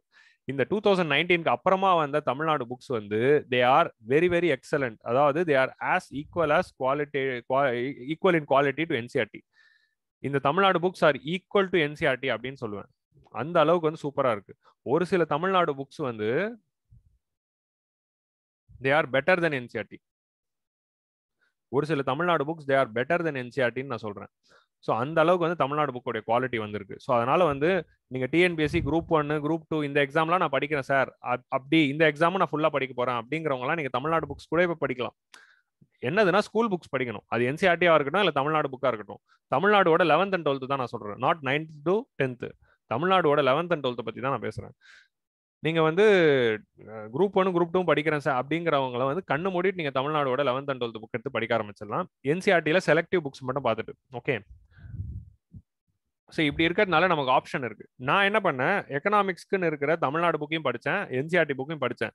இந்த எல்லா புக்கையும் படிச்சதுல எனக்கு பெஸ்டா தோன்ற 2 புக்கை நான் சஜஸ்ட் பண்றேன். ஓகே, எனக்கு பெஸ்டா தோன்ற இப்போ 11th ஸ்டாண்டர்ட் எடுத்துக்கிட்டீங்கன்னா தமிழ்நாடு புக் இருக்கு, என்சிஆர்டி இருக்கு. இது ரெண்டுத்துல எது பெஸ்டா இருக்கு அப்படின்னு பாத்தீங்கன்னா என்சிஆர்டி தான் பெஸ்ட். ஓகே, 11th ஸ்டாண்டர்டை பொறுத்த வரைக்கும் NCERT is best. Read 11th NCERT Indian economic development. Okay, 11th TN book வந்து இது வந்து ஒரு 40% ஆஃப் தி டாபிக்ஸ் தான் வந்து நமக்கு ரெலவெண்டா இருக்கு, not the entire part. Okay, 40% தான் ரெலவெண்டா இருக்கு. ஸோ 11th பொறுத்த வரைக்கும் நீங்க தமிழ்நாடு என்சிஆர்டி ரெண்டுத்தையும் கம்பேர் பண்ணி பார்க்குறப்போ I felt that NCERT is better then Tamil Nadu book for 11th standard. So அதனால 11th standard Indian economic book படிங்க, இந்தியன் எக்கனாமிக் டெவலப்மெண்ட் படிங்க. So 11th standard Indian economic development is mandatory. But 11th standard Tamil Nadu book நீங்க எடுத்து பார்த்தீங்கன்னா அதுல வந்து என்னென்ன இருக்குன்னா இந்த மாதிரி இருக்கும். மைக்ரோ எக்கனாமிக்ஸ் நமக்கு தேவையில்லை, கன்சம்ஷன் இதெல்லாம் தான் economics. 11th standard economics book வந்து டோட்டலா வந்து கோர் எக்கனாமிக்ஸா இருக்கு. ஸோ அதனால அதெல்லாம் நமக்கு தேவையில்லை. நீங்க 11th ஸ்டாண்டர்ட் தமிழ்நாடு புக்கு தான் படிக்கிறேன் அப்படின்னு நீங்க முடிவு பண்ணீங்கன்னா நீங்க என்னென்ன சாப்டர் படிக்கலாம்னா 7, 8, 9, 10. 7, 8, 9, 10 இதுதான் யூபிஎஸ்சிக்கு தேவை. டிஎன்பிஎஸ்சி படிக்கிறவங்க 11மே படிக்கணும். யூபிஎஸ்சி படிக்கிறவங்களுக்கு 7, 8, 9, 10 போதும். டிஎன்பிஎஸ்சி படிக்கிறவங்க 11th சேர்த்து படிச்சா போதும். ஸோ இதுதான் வந்து இஃப் யூஆர் நீங்க தமிழ்நாடுடைய 11th ஸ்டாண்டர்ட் புக் தான் படிக்கிறேன்னா நீங்க 7th, 8th, 9th, 10th இந்த 4 சாப்டர் மட்டும் படிச்சா போதும், not more then that. Okay, but நான் என்ன சொல்றேன்னா இந்த 7, 8, 9, 10 இருக்குல்ல, 7, 8, 9, 10 விட 11th standard economics NCERT is better. That is Indian economic development NCERT is better then this. இதுதான் நம்மளோட சிலபஸோட டைட்டிலே. அதே டைட்டில் ஒரு என்சிஆர்டி இருந்தால் அதே படிப்போமே. ஸோ அதனால 11th பொறுத்த வரைக்கும் prefer the NCERT and not the Tamil Nadu books. 12th பொறுத்த வரைக்கும் prefer Tamil Nadu book and not the NCERT. 12th வந்து நமக்கு என்னென்ன புக்ஸ் இருக்குன்னா, இன்ட்ரோடக்ஷன் டு மேக்ரோ எக்கனாமிக்ஸ் அப்படிங்கிற ஒரு என்சிஆர்டி இருக்கும். இதான் வந்து 12th என்சிஆர்டி. இந்த 12th என்சிஆர்டியை விட தமிழ்நாடுடைய 12th standard book is very good. இந்த என்சிஆர்டி கொஞ்சம் சிம்பிளா இருந்தாலும் கொஞ்சம் நிறைய ஏரியா வந்து கன்ஃபியூசிங்கா இருக்குங்க. டைரக்டா சொல்ல வேண்டியது இடத்த மூக்க சுத்தி தலையை சுத்தி மூக்க தொடுவாங்க. அந்த மாதிரி தான் பாதி ஏரியா வந்து எக்ஸ்பிளைன் பண்ணியிருப்பாங்க இந்த மேக்ரோ எக்கனாமிக்ஸ் புக்ல. அதனால இந்த மேக்ரோ எக்கனாமிக்ஸ் புக் வேணாம், யூபிஎஸ்சி ப்ரிப்பரேஷனுக்கும் வேணாம். ஏன்னா இந்த மேக்ரோ எக்கனாமிக்ஸ் புக்கோட தமிழ்நாடோட 12th standard Tamil Nadu book is for better. So அதனால choose Tamil Nadu economics book and not the NCERT for 12th standard. So இந்த தமிழ்நாடு புக்ல வந்து யூனிட் 1, 2, 3, 1, 2, 5, 6, 7, 8, 9, 10, 11 இந்த யூனிட்ஸ் மட்டும் படிங்க. இந்த 9 யூனிட் மட்டும் படிச்சா போதும். 3, 4, 12 not needed. 3rd, 4th, 12th unit வந்து not needed. So 12th standard book நான் காட்டுறேன் பாருங்க. 12th ஸ்டாண்டர்ட் புக்ல வந்து இதுல என்னென்ன பார்க்கணும் அப்படின்னு நீங்க பாத்தீங்கன்னா, இன்ட்ரோடக்ஷன் டு மேக்ரோ எக்கனாமிக்ஸ் பாருங்க. So introduction to macro economics. Next வந்து national income, theories of employment வேணா, கன்சம்ஷன் அண்ட் இன்வெஸ்ட்மெண்ட்ஸ் வேணா. மானிட்டரி எக்கனாமிக்ஸ் கண்டிப்பா தேவை. Monetary policy, banking, international economics, India international economic organisations, physical economics, environmental economics, economics of development and planning. So இது எல்லாமே படிங்க இன்ட்ரோடக்ஷன்ல இருந்து. So 3, 4 தேவையில்ல, அதே மாதிரி வந்து 12 தேவையில்ல. ஓகே, இதை தவிர மிச்சது எல்லாமே படிக்கலாம். So that is about the 12th standard book. 12th standard புக்கை பொறுத்த வரைக்கும் இதுதான். இப்போ ஸ்கூல் புக்ஸ்ல நம்ம என்னென்ன படிக்க போறோம்? ஸ்கூல் புக்ஸை பொறுத்த வரைக்கும் நம்ம படிக்க போறது 11th standard NCERT and 12th standard Tamil Nadu book. இதுதான் வந்து என்னுடைய சஜஷன்ஸ். ஓகே, இதுதான் பெஸ்ட். இதுல நீங்க என்ன ஒன்று பண்ணலாம்னா, இது ரெண்டும் படிக்கிறப்போ நீங்க மேக்ஸிமம் வந்து டெரிவேஷன் இதாக வரும். தமிழ்நாடு புக்லேயே ஒரு சில ஏரியால டெரிவேஷன் வருது, நிறைய சார்ட் வருது, சார்ட்ல நிறைய கிராஃப் வருது. இந்த மாதிரி கிராஃப் அண்ட் டெரிவேஷன் வரதை நீங்க அவாய்ட் பண்ணிக்கலாம். கிராஃப்ஸ் டெரிவேஷன் எங்க வந்து அதை அவாய்ட் பண்ணிக்கோங்க. வெறும் கான்செப்ட்ஸ் மட்டும் பாருங்க. வெறும் கான்செப்ட்ஸ் மட்டும் பாருங்க. கிராஃப் அண்ட் டெரிவேஷனை நீங்க அவாய்ட் பண்ணிக்கலாம். இதுதான் ஃபண்டமெண்டல்ஸ். இது ரெண்டுத்தையும் நல்லா படிங்க.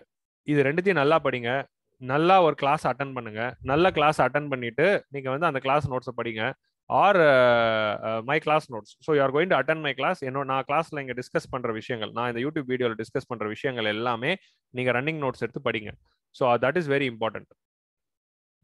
ஓகே, இது 3 தான் வந்து ஃபண்டமெண்டல்ஸ். உங்களுக்கு இந்த 3 தான் வந்து உங்களோட எக்கனாமிக்ஸோட base. Attending a class, taking notes and attending a good class and taking notes. அதை கூட வந்து 11th standard book, 12th standard books, இது 3 தான் ரொம்ப முக்கியம். இதை தாண்டி வந்து நீங்க என்ன படிக்கலாம்னா, வேற என்னென்ன புக்ஸ் இருக்கு மார்க்கெட்ல பாத்தீங்கன்னா, key concepts by Shankar Ganesh அப்படிங்கிற ஒரு புக் இருக்கு. Indian economic by Ramesh Singh அப்படிங்கிற புக் இருக்கு. ஸோ நான் கிளாஸ்ல நடத்துறது வந்து நான் டிக்டேட்டட் நோட்ஸ் எல்லாம் கொடுக்கல. நான் வந்து ஜஸ்ட் அப்படியே கான்செப்ட்ஸ் மட்டும் எக்ஸ்பிளைன் பண்றேன். என்னோட எக்கனாமிக்ஸ் கிளாஸ் நான் எப்படி பிளான் பண்ணிருக்கேன்னா, யூடியூப்ல எடுக்கிற எக்கனாமிக்ஸ் கிளாஸை நான் டோட்டலா வந்து கான்செப்சுவல் கிளாரிட்டி, பேசிக் கான்செப்ட்ஸை வந்து கிளியர் பண்ணி விடுற அந்த டைமென்ஷன்ல தான் நடத்த போறேன். எல்லா டாபிக்ல இருக்கிற பேசிக் கான்செப்ட்ஸ் எடுத்து டிஸ்கஸ் பண்ண போறேன். ஃபர்ஸ்ட் அதான் ப்ரையாரிட்டி. அதுக்கப்புறம் வந்து நம்ம டைம் இருந்ததுன்னா நம்ம வந்து ரொம்ப டீடைல்டா போகணும்னா போகலாம். பட் ஃபர்ஸ்ட் ப்ரையாரிட்டி என்ன? Key கான்செப்ட்ஸ்ல clarity. அதனால நான் கீ கான்செப்சுவல் கிளாரிட்டி வந்து நான் டிஸ்கஸ் பண்ணிடுவேன். அதை தாண்டி நீங்க ஒரு சில டாபிக்ஸ் வந்து ப்ரிலிம்ஸ் பாயிண்ட் ஆஃப் வியூல ரெஃபர் பண்ணணும்னா சங்கர் கணேஷ் புக்ல கண்டிப்பா ரெஃபர் பண்ணலாம். Shankar Ganesh book is a very good book to refer.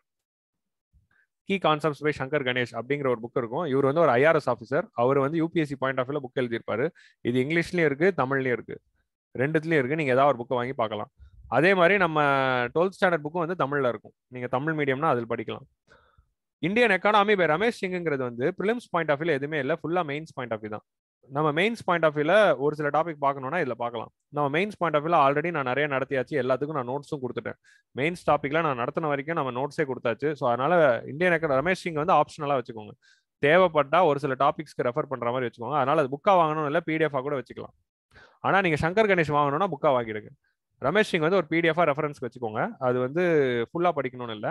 ஆனா சங்கர் கணேஷ் புக்கை வாங்குறதுனா வாங்கிடுங்க. என்னுடைய class notes and Shankar Ganesh தான் நீங்க அப்பார்ட் ஃப்ரம் 11th 12th படிச்சுட்டு என்னுடைய கிளாஸ் நோட்ஸும் சங்கர் கணேஷ் புக்கை மட்டும் நீங்க ரெஃபரன்ஸ் வச்சுக்கிட்டீங்கன்னா இதுதான் வந்து ப்ரிலிம்ஸ்க்கு ஸ்டாட்டிக் ஏரியா. ஓகே, ரமேஷ் சிங்கை பொறுத்த வரைக்கும் மெயின்ஸ் தாங்க. அதுக்கு நான் ஆல்ரெடி நோட்ஸ் கொடுத்துட்டேன். அதனால வந்து நீங்க வந்து வேணும்னா பிடிஎஃப்ல செலக்டிவ் டாபிக்ஸ் மட்டும் பார்த்துக்கோங்க. இது ஸ்டாட்டிக்குங்க. அடுத்து வந்து கரண்ட் அஃபேர்ஸ்க்கு. ஸோ கரண்ட் அஃபேர்ஸை பொறுத்த வரைக்கும் எக்கனாமிக்ஸை வந்து நான் டெய்லி பேசிஸ்ல ஃபாலோ பண்ணணும்னு சொல்றேன். கரண்ட் அஃபேர்ஸ்னா எங்க போய் ஃபாலோ பண்ணலாம்? ஃபர்ஸ்ட் நியூஸ் பேப்பர் தான். நியூஸ் பேப்பர்ல வர day to day current அஃபேர்ஸ்ல news பேப்பர்ல பிசினஸ் காலம் அப்படிங்கிற காலம் இருக்கு. பட் இந்த பிசினஸ் காலம் ஹிந்துல வந்து நீங்க பாத்தீங்கன்னா ஹிந்துல வர பிசினஸ் காலம் ஃபுல்லாவே பிசினஸ் ஓரியன்டா தான் இருக்குமே தவிர, இது பேரே பாருங்க பிசினஸ்ன்னு இருக்கு, எக்கனாமிக்ஸ்னு இருக்கா இல்ல எக்கனாமின்னு இருக்கா, அந்த காலம் பேரே பிசினஸ் தான். ஸோ அதனால வந்து இதுல வந்து 95% வந்து நமக்கு தேவையில்லாத கண்டென்ட் தான் வரும் எக்கனாமிக்ஸ் காலம்ல, ஸோ பிசினஸ் காலம்ல. அதனால அது தேவையில்லை. ஸோ நம்ம அப்போ நியூஸ் பேப்பர்ல இருந்து எக்கனாமி எதுல படிக்கிறதுனா பிசினஸ் காலம்ல படிக்க கூடாது. எல்லாரும் என்ன பண்றாங்கன்னா எக்கனாமிக்ஸ்க்கு கரண்ட் அஃபேர்ஸ் படிக்கிறேன்ட்டு நியூஸ் பேப்பரோட பிசினஸ் காலம் படிக்கிறாங்க. பட் நியூஸ் பேப்பரோட பிசினஸ் காலம் is fit for nothing. So அதனால வந்து அதை பார்க்கறத விட எடிட்டோரியல்ஸை பாருங்க. நியூஸ் பேப்பர் நீங்க ஹிந்து எடுத்துக்கிட்டீங்கன்னு வச்சுக்கோங்க, ஹிந்துல எடிட்டோரியல் காலம்ல ஹிந்துவோட எடிட்டோரியல்ஸ் வரும். ஹிந்துவோட எடிட்டோரியல்னா என்னதுன்னா, இங்க ஹிந்துவோட லோகோ போட்டு இங்க ஒரு ஆர்டிக்கல் இருக்கும், இங்க ஒரு ஆர்டிக்கல் இருக்கும், அப்புறம் இங்க 1, இங்க 2, இங்க 3, இங்க 4, இங்க ஸ்டேட் ஆஃப் பிளே 5. இதுதான் வந்து எடிட்டோரியலோட பேட்டர்ன். ஹிந்து பேப்பரோட பேட்டர்ன் இதுதானே. இதுல இந்த 2 ஆர்டிக்கல் இருக்குல்ல, இந்த ஒரு ஆர்டிக்கலும் இந்த 2 ஆர்டிக்கலும் இதுல எக்கனாமிக்ஸ் இது நான் என்ன சொல்றேன்னா, இந்த ஆர்டிக்கல்ல சிலபஸ்ல இருக்கோ இல்லையோ எது வந்தாலும் படிங்க. எந்த ஆர்டிக்கல் வந்து இந்த 2 ஆர்டிக்கலை மட்டும் சொல்றேன், இந்த 2 ஆர்டிக்கலை பொறுத்த வரைக்கும் சிலபஸ்ல ரெலவெண்டா இருக்கோ இல்லையோ எதை வந்தாலும் படிங்க. ஏன்னா இதுதான் வந்து உங்களுடைய நாலேஜை வைடன் பண்ண போகுது. இந்த ப்ரிப்பரேஷனுக்கு தேவைப்படுறதுக்கான அந்த பேசிக் நாலேஜ் உங்களுக்கு எங்க கிடைக்கும்னா, இந்த ஹிந்து லோகோ கீழே 2 எடிட்டோரியல் வருதுல்ல, அந்த எடிட்டோரியல்ல டெய்லி படிங்க. இந்த மிச்சம் இருக்கிற 5 எடிட்டோரியல்ல நீங்க சிலபஸ்க்கு ரெலவெண்டா ஏதாவது 2ஓ 3ஓ எடுத்து படிக்கலாம். பட் இதுல எது வந்தாலும் படிங்க. இந்த மிச்சம் இருக்கிற இந்த ஆப்பெட் இதுதான் வந்து ஒப்பீனியன் எடிட்டோரியல். இது வந்து பீப்புள் எழுதுறது, வெளியில இருக்க ஸ்காலர்ஸ் எழுதுறது. இது வந்து ஹிந்துவே எழுதுறது. ஸோ ஹிந்துவே எழுதுற எடிட்டோரியல்ல கண்டிப்பா இந்த 2 editorial irrespective of the syllabus படிங்க. இதனால வந்து உங்களுக்கு நாலேஜும் வைடன் ஆகும், கரண்ட் அஃபேர்ஸ்ல ஒரு கிளாரிட்டி கிடைக்கும், at the same time English comprehension of சிசாட்க்கு help பண்ணும். இந்த எடிட்டோரியல் மட்டும் நீங்க டெய்லி படிங்க, ஒரு 200 நாளைக்கு படிங்க, மொத்தம் 400 எடிட்டோரியல் படிச்சிருப்பீங்க. இந்த 400 எடிட்டோரியலோட best practice for English comprehension எதுவுமே கிடையாது. இந்த 400 எடிட்டோரியலும் டெய்லியும் படிச்சு அதை புரிஞ்சுக்க ட்ரை பண்ணுங்க. அதை விட பெஸ்ட் ப்ராக்டிஸ் ஃபார் காம்ப்ரிஹென்ஷன் எதுவுமே இல்லை. So do this. இதுல எக்கனாமிக்ஸ் ரிலேட்டடா எது வந்தாலும் மேண்டேட்டரி. நான் ஆல்ரெடி எடிட்டோரியலுக்கு ஒரு இனிஷியேட்டிவ் யூடியூப்ல பண்ணிட்டு இருக்கேன், உங்களுக்கு தெரியும்னு நினைக்கிறீங்க. நீங்க எடிட்டோரியல்ஸ்க்கு ஆதில் பேக் அப்படின்னு நீங்க போட்டாலே என்னோட இனிஷியேட்டிவ் வரும், ஸோ நீங்க பார்க்கலாம். ஸோ ஆனா இந்த எடிட்டோரியல்ஸ் படிக்கிறத நீங்க தயவு செஞ்சு மிஸ் பண்ணாதீங்க, that is very important. So economics வந்து பிசினஸ் காலம்ல படிக்காதீங்க. ஆனா அதே எக்கனாமிக்ஸ் ரிலேட்டடா ஒரு ஹிந்து எடிட்டோரியல், இது பேர் தான் ஹிந்து எடிட்டோரியல். இந்த ஆர்டிகல் பேர் ஓபேட். ஓபேட்ல வந்து சிலபஸ்க்கு ரெலவெண்டா தான் படிங்க. பட் இந்த 2 ஏரியால எக்கனாமிக்ஸ் ரிலேட்டடா எது வந்தாலும் படிங்க. எக்கனாமிக்ஸ்க்குன்னு இல்லை, ஸ்போர்ட்ஸ் வந்தாலும் படிங்க. ஏன்னா லாஸ்ட் டைம் ஸ்போர்ட்ஸ்ல இருந்து 2 கொஸ்டின் கேட்டாங்க. எல்லாரும் என்ன பண்ண ஆரம்பிச்சிட்டாங்க, ஸ்போர்ட்ஸ் காலம் இனிமேல் படிக்கணும்ன்றாங்க. அதெல்லாம் தேவையே இல்லை. ஸ்போர்ட்ஸ்ல இருந்து அது கொஸ்டினே வரல. அது வந்து event of international importance. ஒலிம்பிக்ஸ்ங்கிறது event of international importance. அதே மாதிரி cricket world கப்புங்கிறது event of international importance. ஏன்னா ஃபர்ஸ்ட் டைம் நடக்குது, இந்தியா ஃபைனல்ஸ் போயிருக்கு. ஸோ இந்த மாதிரி இருக்கும்போது அதுல இருந்து வர கொஸ்டின் அந்த ஸ்போர்ட்ஸ் அவார்டு மட்டும் தான் வந்து ஒரு பவுன்சர் கொஸ்டின் வச்சுக்கலாம். மிச்ச 2 கொஸ்டினுமே ஈவெண்ட் ஆஃப் டைரக்டா வந்ததுதான். ஸோ அதனால அது நீங்க அதுக்காக ஸ்போர்ட்ஸ் காலம் படிக்கணும்னு அவசியம் இல்லை. ஆனா அதே ஸ்போர்ட்ஸ் ரிலேட்டட் எடிட்டோரியல் வந்தா கண்டிப்பா படிங்க. So that is what I'm telling. இங்க வந்து ரஃபேல் நாடல் பத்தி ஒரு எடிட்டோரியல் வந்தா படிங்க, இங்க வந்து ஜோகோவிச் பத்தி ஒரு எடிட்டோரியல் வந்தா படிங்க, இங்க வந்து ஃபார்முலா 1 பத்தி ஒரு எடிட்டோரியல் வந்தா படிங்க, இங்க கிரிக்கெட் பத்தி வந்தா படிங்க. பட் இதுக்காக நீங்க ஸ்போர்ட்ஸ் பிசினஸ் காலம் படிக்கணும்னு இல்லை. இங்க அதை பத்தி வந்ததுன்னா கண்டிப்பா படிங்க. இங்க இர்ரெஸ்பெக்டிவ் ஆஃப் சிலபஸ் எது வந்தாலும் படிங்க. அதுல எக்கனாமிக்ஸ் வந்தா படிங்க. That is the first source from where you will read the economics current affairs. இப்போ மானிட்டரி பாலிசி கமிட்டி ஒரு ரெப்போ ரேட்டை மாத்துறாங்க, இல்ல அதே மானிட்டரி பாலிசி கமிட்டி வந்து ஒரு பட்ஜெட் வருது, இல்ல எக்கனாமிக்ல ஒரு ஸ்லோ டவுன் வருது, இல்ல கோவிட்னால எக்கனாமி எப்படி அஃபெக்ட் ஆச்சு, இந்த மாதிரி நிறைய எடிட்டோரியல் வந்திருக்கு. ஸோ அதெல்லாம் படிச்சீங்கன்னா எக்கனாமிக் கான்செப்ட்ஸ் கிளியரா புரியும். அடுத்து daily current affairs R monthly current அஃபேர்ஸ்ங்க. நான் எக்கனாமிக்ஸ் டெய்லி கரண்ட் அஃபேர்ஸ் எப்படி ஃபாலோ பண்ணணும்னா, ஒன்னு ஹிந்து எடிட்டோரியல்ஸ் படிக்கணும், மேண்டேட்டரியா, அது சொல்லிட்டேன், இது வந்து மேண்டேட்டரி. செகண்ட் விஷயம் நீங்க என்ன பண்ணணும்னா, daily current affairs monthly current affairs அப்படின்னு நிறைய இன்ஸ்டியூட்ஸ் வந்து போட ஆரம்பிச்சிட்டாங்க. நிறைய இன்ஸ்டியூட்ஸ் வந்து அவங்களோட வெப்சைட்ஸ்ல லைக் திருஷ்டி ஐஏஎஸ் இருக்கலாம், விஷன் ஐஏஎஸ் இருக்கலாம், இன்சைட்ஸ் ஆன் இந்தியாவா இருக்கலாம், இந்த மாதிரி வெப்சைட்ஸ்லாம் என்ன பண்றாங்க, ஜிகே டுடே அப்படியா இருக்கலாம், இவங்கலாம் என்ன பண்றாங்க, அவங்களோட வெப்சைட்ஸ்ல வந்து டெய்லி கரண்ட் அஃபேர்ஸ் போடுறாங்க. டெய்லி கரண்ட் அஃபேர்ஸ்னா அந்த டேட்ல வந்து கரண்ட் அஃபேர்ஸ். இந்த டெய்லி கரண்ட் அஃபேர்ஸ்ல எக்கனாமிக்ஸ் ரிலேட்டடா ஏதாவது வந்ததுன்னா படிங்க, கண்டிப்பா படிங்க. எக்கனாமி ரிலேட்டடா எது வந்தாலும் படிங்க. அதே இந்த டெய்லி கரண்ட் அஃபேர்ஸ்ல அவங்க 30 நாள் போட்டதான் மந்த்லி கரண்ட் அஃபேர்ஸ் ரிலீஸ் பண்ணுவான். நான் என்ன சொல்றேன்னா, ஏதாவது ஒரு வெப்சைட்டை சூஸ் பண்ணிக்கிட்டு அந்த வெப்சைட்டை மட்டும் ஃபாலோ பண்ணுங்க. விஷனையும் படிக்கிறது, திருஷ்டியும் படிக்கிறது, இன்சைட்ஸையும் படிக்கிறது, இப்படினே படிச்சுனே இருந்தீங்கன்னா அவ்வளவுதான். ஒரு வெப்சைட்டை சூஸ் பண்ணீங்கன்னா அதுலயே வந்து ஸ்டிக் பண்ணுங்க. ஓகே, நீங்க விஷனை சூஸ் பண்ணீங்கன்னா விஷனை படிங்க, விஷன்ல இருக்கிற மந்த்லி கரண்ட் அஃபேர்ஸ்ல இருக்க எக்கனாமியை பாருங்க, இல்லை நீங்கள் திருஷ்டியை சூஸ் பண்ணீங்கன்னா திருஷ்டியை படிங்க. ஸோ ஏதோ ஒன்றுத்துல எக்கனாமி அப்படின்னு போட்டு கரண்ட் அஃபேர்ஸை ரிலீஸ் பண்ணுவாங்க. ஸோ இதை கண்டிப்பாக படிக்கணும். இது வந்து ஆப்ஷனலே கிடையாது, இது கண்டிப்பாக படிக்கணும். ஏதாவது ஒரு மந்த்லி கரண்ட் அஃபேர்ஸ் இல்லை ஏதாவது ஒரு டெய்லி கரண்ட் அஃபேர்ஸ் அதை சூஸ் பண்ணிக்கிட்டு அதை டெய்லியோ இல்லை மந்த்லியோ ஃபாலோ பண்ணுங்க. Okay, don't leave it. அதில் எக்கனாமிக்ஸ் டாபிக் கீழே வர்றதை டீட்டெயில்டாக படிங்க. ஏன்னா வந்து கரண்ட் அஃபேர்ஸ்லேருந்து அப்ளைடாக கேட்குறாங்க. ஸோ அதனால இது ரெண்டும் வந்து ரொம்ப முக்கியம். மூணாவதா எது ரொம்ப முக்கியம்னா எக்கனாமிக் சர்வே. எவ்ரி இயர் வந்து உங்களுக்கு எக்கனாமிக் சர்வே வரப்போகுது. இப்போ வந்து நமக்கு எக்கனாமிக் சர்வே வந்து மண்டே அன்னைக்கு ரிலீஸ் ஆச்சு. ஸோ மண்டே அன்னைக்கு ரிலீஸ் ஆன எக்கனாமிக் சர்வேல நிறைய சொல்லியிருப்பாங்க. நான் வந்து உங்களுக்கு தெரிஞ்சிருக்கலாம், மேபி நான் எக்கனாமிக் சர்வேக்கு வீடியோ போடுறேன். நான் ப்ரீவியஸாக வந்த 2 எக்கனாமிக் சர்வேக்கும், அதாவது 2020 வந்த எக்கனாமிக் சர்வேக்கும் 2021 வந்த எக்கனாமிக் சர்வே ரெண்டுத்துக்குமே வந்து ஃபுல் ஃபிளெஜ்டா டீடைல்டு அனாலிசிஸ் வீடியோ யூடியூப்ல போட்டிருக்கேன். எக்கனாமிக் சர்வே ஆதில்னு போட்டிங்கனால அந்த வீடியோ வரும். ஸோ இந்த வருஷம் எக்கனாமிக் சர்வேக்கும் நான் வீடியோ போட போறேன். இந்த வருஷம் எக்கனாமிக் சர்வேக்கும் யூடியூப்ல ஃபுல் அண்ட் ஃபுல் அனாலிசிஸ் பண்ணி மார்ச்ல வீடியோ போட போறேன். My analysis of economic survey video of 2021-22, அதாவது மண்டே ரிலீஸ் ஆன எக்கனாமிக் சர்வே உடைய full analysis video is going to come in March. பொதுவாக நான் பிப்ரவரியிலே பண்ணிடுவேன், பட் இந்த வாட்டி மார்ச்ல பண்ண போறேன். ஸோ கொஞ்சம் வெயிட் பண்ணி அதை மார்ச்ல அட்டன் பண்ணணும்னா நீங்க ஃபுல் ஃபிளெஜ்டா எல்லா வீடியோ அவைலபிளா இருக்கும். I am going to discuss it fully with respect to UPSC point of view தான். எக்கனாமிக் சர்வேல நான் எக்கனாமிக்ஸ்லாம் அங்கே நடத்த போறது இல்லை. எக்கனாமிக் சர்வேல இருந்து யூபிஎஸ்சி ப்ரிப்பரேஷனுக்கு என்ன வேணுமோ அதை நடத்த போறேன், both prelims and mains point of view. So அதனால அந்த வீடியோஸ் வந்து பாருங்க, யூடியூப்ல வரப்போது, you can see. So economic survey is very important to follow current affairs. ஏன்னா லாஸ்ட் 1 இயர் ஆஃப் எக்கனாமியில் என்ன நடந்துச்சு, ஸோ எக்கனாமிக் சர்வேயோடைய பேட்டர்ன் எப்படி இருக்க போகுது, பார்ட் 1, வால்யூம் 1, வால்யூம் 2 அப்படின்னு 2 வால்யூம் இருக்குங்க economic சர்வேல. Volume 2 of economic survey எதை பத்தி டீல் பண்ண போகுதுன்னா, லாஸ்ட் 1 இயர் ஆஃப் எக்கானமி எப்படி இருந்துச்சு அதை பத்தி சொல்ல போகுது. லாஸ்ட் 1 இயர்ல Indian economy as a whole எப்படி இருந்தது, அதான் ஃபர்ஸ்ட் சாப்டர். நெக்ஸ்ட் வந்து இன்ஃபிளேஷன் எப்படி இருந்தது, மானிட்டரி பாலிசி எப்படி இருந்தது, பிஸ்கல் பாலிசி எப்படி இருந்தது, அதே மாதிரி வந்து பிரைமரி செக்டர் அக்ரிகல்ச்சர் எப்படி இருந்தது, செகண்டரி செக்டர் மேனுஃபேக்சரிங் எப்படி இருந்தது, டெரிஷரி செக்டர் சர்வீசஸ் எப்படி இருந்தது, இன்ஃப்ராஸ்ட்ரக்சர் எப்படி இருந்தது, நெக்ஸ்ட் வந்து கிளைமேட் சேஞ்சில் என்ன ஆச்சு, நெக்ஸ்ட் வந்து எக்ஸ்டர்னல் செக்டர் ஃபாரின் ட்ரேட் எப்படி இருந்தது. இதை பத்தி பேசுற 10 சாப்டர் தான் வால்யூம் 2. லாஸ்ட் 1 இயர்ல இன்ஃபிளேஷன் எப்படி இருந்தது, but fiscal policy, monetary policy, அதுக்கப்புறமா external sector, agriculture, industry and services, infrastructure and climate change, இது எல்லாம் கடந்த 1 இயர்ல கவர்மெண்ட் என்னென்ன பண்ணுச்சு, கரண்ட் அஃபேர்ஸ்ல என்னென்ன இருக்குங்கிறத பத்தின 1 இயர் அனாலிசிஸ் தான் வால்யூம் 2. வால்யூம் 1 ஆஃப் எக்கனாமிக் சர்வேல என்ன இருக்க போகுது அப்படின்னு நீங்க பாத்தீங்கன்னா, எக்கானமில இருக்கிற 9 ப்ராப்ளம்ஸ் எடுத்துப்பாங்க. எக்கானமில இருக்கிற ஃபர்ஸ்ட் வந்து இன்ட்ரோடக்ஷன் இருக்கும், ஃபர்ஸ்ட் சாப்டர். ரெண்டுத்துலயும் 10 சாப்டர் இருக்கும் ஜென்ரலா. ஸோ இந்த 10 சாப்டர்ல என்ன பண்ண போறாங்கன்னா 9 ப்ராப்ளம் எடுத்துக்கிட்டான். ஃபர்ஸ்ட் சாப்டர் வந்து இன்ட்ரோடக்ஷன். ஸோ செகண்ட் சாப்டர்ல இருந்து 10th சாப்டருக்குள்ள என்ன இருக்க போகுதுன்னா, எக்கனாமில இருக்கிற 9 ப்ராப்ளம் எடுத்துக்கிட்டு அந்த ப்ராப்ளம்க்கு சொல்யூஷன் சொல்லுவாங்க. இந்த மாதிரி எக்கனாமிக் சர்வேல இருந்து வந்த நிறைய சொல்யூஷன்ஸ் வந்து கவர்மெண்ட் இம்ப்ளிமெண்ட் பண்ணிருக்கு, மெயின்ஸ்லி கொஸ்டின்ஸா கேட்டிருக்காங்க. So volume 1 is very important for mains point of view and volume 2 is very important for films point of view. So ரெண்டுத்தையும் ரொம்ப படிக்கணும். இதை பத்தி டீடைல்டு வீடியோ வந்து மார்ச்ல வரப்போகுது. So wait for it. So இது 3 தாங்க எக்கனாமிக்ஸோட கரண்ட் அஃபேர்ஸ்க்கு ரொம்ப முக்கியம். இது 3த்தையும் நீங்க டெய்லி பண்ணுங்க. இது டெய்லி ஆர் மந்த்லி பண்ணுங்க. இதை வந்து வருஷத்துக்கு ஒரு வாட்டி பண்ணுங்க. இதை 3த்தை மட்டும் மேண்டேட்டரியா பண்ணீங்கன்னா எக்கனாமிக்ஸ் கரண்ட் அஃபேர்ஸ்ல எந்த கொஸ்டின் வந்தாலும் ஆன்சர் பண்ணிடலாம். நான் அஷூரன்ஸ் பண்ணி கொடுக்குறேன். ஏன்னா வந்து அப்படிதான் கொஸ்டின்ஸ் கேட்கறாங்க. அடுத்து வந்து கரண்ட் அஃபேர்ஸை பொறுத்த வரைக்கும் என்ன இருக்க போகுதுன்னா, விஷன்ல வந்து ப்ரிலிம்ஸ் 365, அதுல நிறைய இன்ஸ்டியூட் வந்து 365 1 இயர் கம்பைலேஷன் வந்து ரிலீஸ் பண்ணுவாங்க. அது ப்ரிலிம்ஸ்க்கு முன்னாடி, அதாவது ப்ரிலிம்ஸ்க்கு 1 மந்த் முன்னாடி அதை எடுத்து நீங்க ஏதாவது கரண்ட் அஃபேர்ஸ்ல விட்டு போன டாபிக் ஏதாவது இருக்கான்னு பாருங்க. நீங்க ஆல்ரெடி இதை படிச்சிருப்பீங்கல்ல, இதுல வந்து இல்லாம ஏதாவது விட்டு போன டாபிக் ஏதாவது இருந்ததுன்னா அதை கண்டுபிடிக்கிறதுக்கு தான் இந்த 365. ஓகே, 365 வந்து ஃபுல்லா படிங்கன்னு நான் சொல்லல. நீங்க இதெல்லாம் ஃபுல்லா படிச்சிட்டீங்கன்னா 365 இருந்து விட்டு போன டாபிக் மட்டும் எடுத்து படிச்சுக்கலாம், இல்ல ரிவிஷன் மெட்டீரியலா அதை யூஸ் பண்ணிக்கலாம். ஓகே, அதுக்கு 365. இந்த 365 can see for any subject. And finally internet.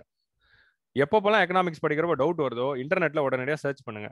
எந்த சப்ஜெக்ட்டுக்கு இதுதாங்க, எல்லாத்துக்குமே பேசிக்கா நீங்க ஒரு கூகுள் சர்ச் பண்ணாலே நிறைய விஷயத்துக்கு பதில் கிடைச்சிரும். அப்படி சர்ச் பண்றப்போ கூடவே யூபிஎஸ்சி அப்படிங்கிற வேர்டை போட்டு சர்ச் பண்ணீங்கனாலே உங்களுக்கு பதில் கிடைச்சிரும். ஸோ அதனால வந்து use whenever you want you search. Okay, இன்டர்நெட்ல சர்ச் பண்ணீங்கனாலே உங்களுக்கு கிடைச்சிரும். ஸோ கரண்ட் அஃபேர்ஸை பொறுத்த வரைக்கும் இதுதாங்க ஸ்ட்ராட்டஜி. டெய்லி எடிட்டோரியல் படிங்க. அது ஹிந்து எடிட்டோரியல் சொல்றேன், நாட் தி ஆப்பெட். மற்ற எழுதுற 5 பேரை வந்து எக்கனாமிக்ஸ் வந்து மேண்டேட்டரியா பார்க்கணும்னு இல்லை. அதுல சிலபஸ் ரெலவெண்டா ஏதாவது 2 எடிட்டோரியல் டெய்லி படிச்சா போதும். பட் ஹிந்து எடிட்டோரியல் டெய்லி படிக்கணும். அந்த லோகோ கீழே இருக்க 2 editorial. Daily current affairs R monthly current affairs, choose any one and study that. Don't do multiple. எக்கனாமிக்ஸாவே mandatory. So என்னோட வீடியோ வந்தோன்னு பாருங்க. Prelims 365 and internet. ஸோ இதுதான் வந்து கரண்ட் அஃபேர்ஸ்க்கு ஸ்ட்ராட்டஜி, இதுதான் வந்து ஸ்டாட்டிக் ஸ்ட்ராட்டஜி, இதுதான் வந்து எக்கனாமிக்ஸை பொறுத்த வரைக்கும் நான் சொல்ற மை சஜஷன்ஸ். ஓகே, இப்போ நெக்ஸ்ட் வந்து நம்ம என்ன பண்ணலாம்னா ப்ரீவியஸ் இயர்ல வந்து கொஸ்டின்ஸ் எல்லாம் நான் உங்களுக்கு ஒரு வாட்டி காட்டுறேன். எப்படி கொஸ்டின்ஸ் வராங்கிற அந்த கொஸ்டின்ஸை பார்த்துட்டீங்கனாலே உங்களுக்கு ஒரு கிளாரிட்டி கிடைச்சிரும். ஸோ ப்ரீவியஸ் இயர் கொஸ்டின்ஸ்லாம் எப்படி வருது அப்படிங்கிறத இப்போ பார்ப்போம். நான் சொன்னல ஸ்டாட்டிக் ஏரியாவில் டேரெக்டாக சிம்பிளாக வரும், கரண்ட் அஃபேர்ஸில் தான் கொஞ்சம் அப்ளைடாக வரும். ஓகே, அது பார்ப்போம். நான் ஃபர்ஸ்ட் என்ன பண்ணுறேன், 2021 கொஸ்டின் பேப்பர்ஸே எடுத்து காட்டுறேன். 2021 கொஸ்டின்ஸே பார்ப்போம்.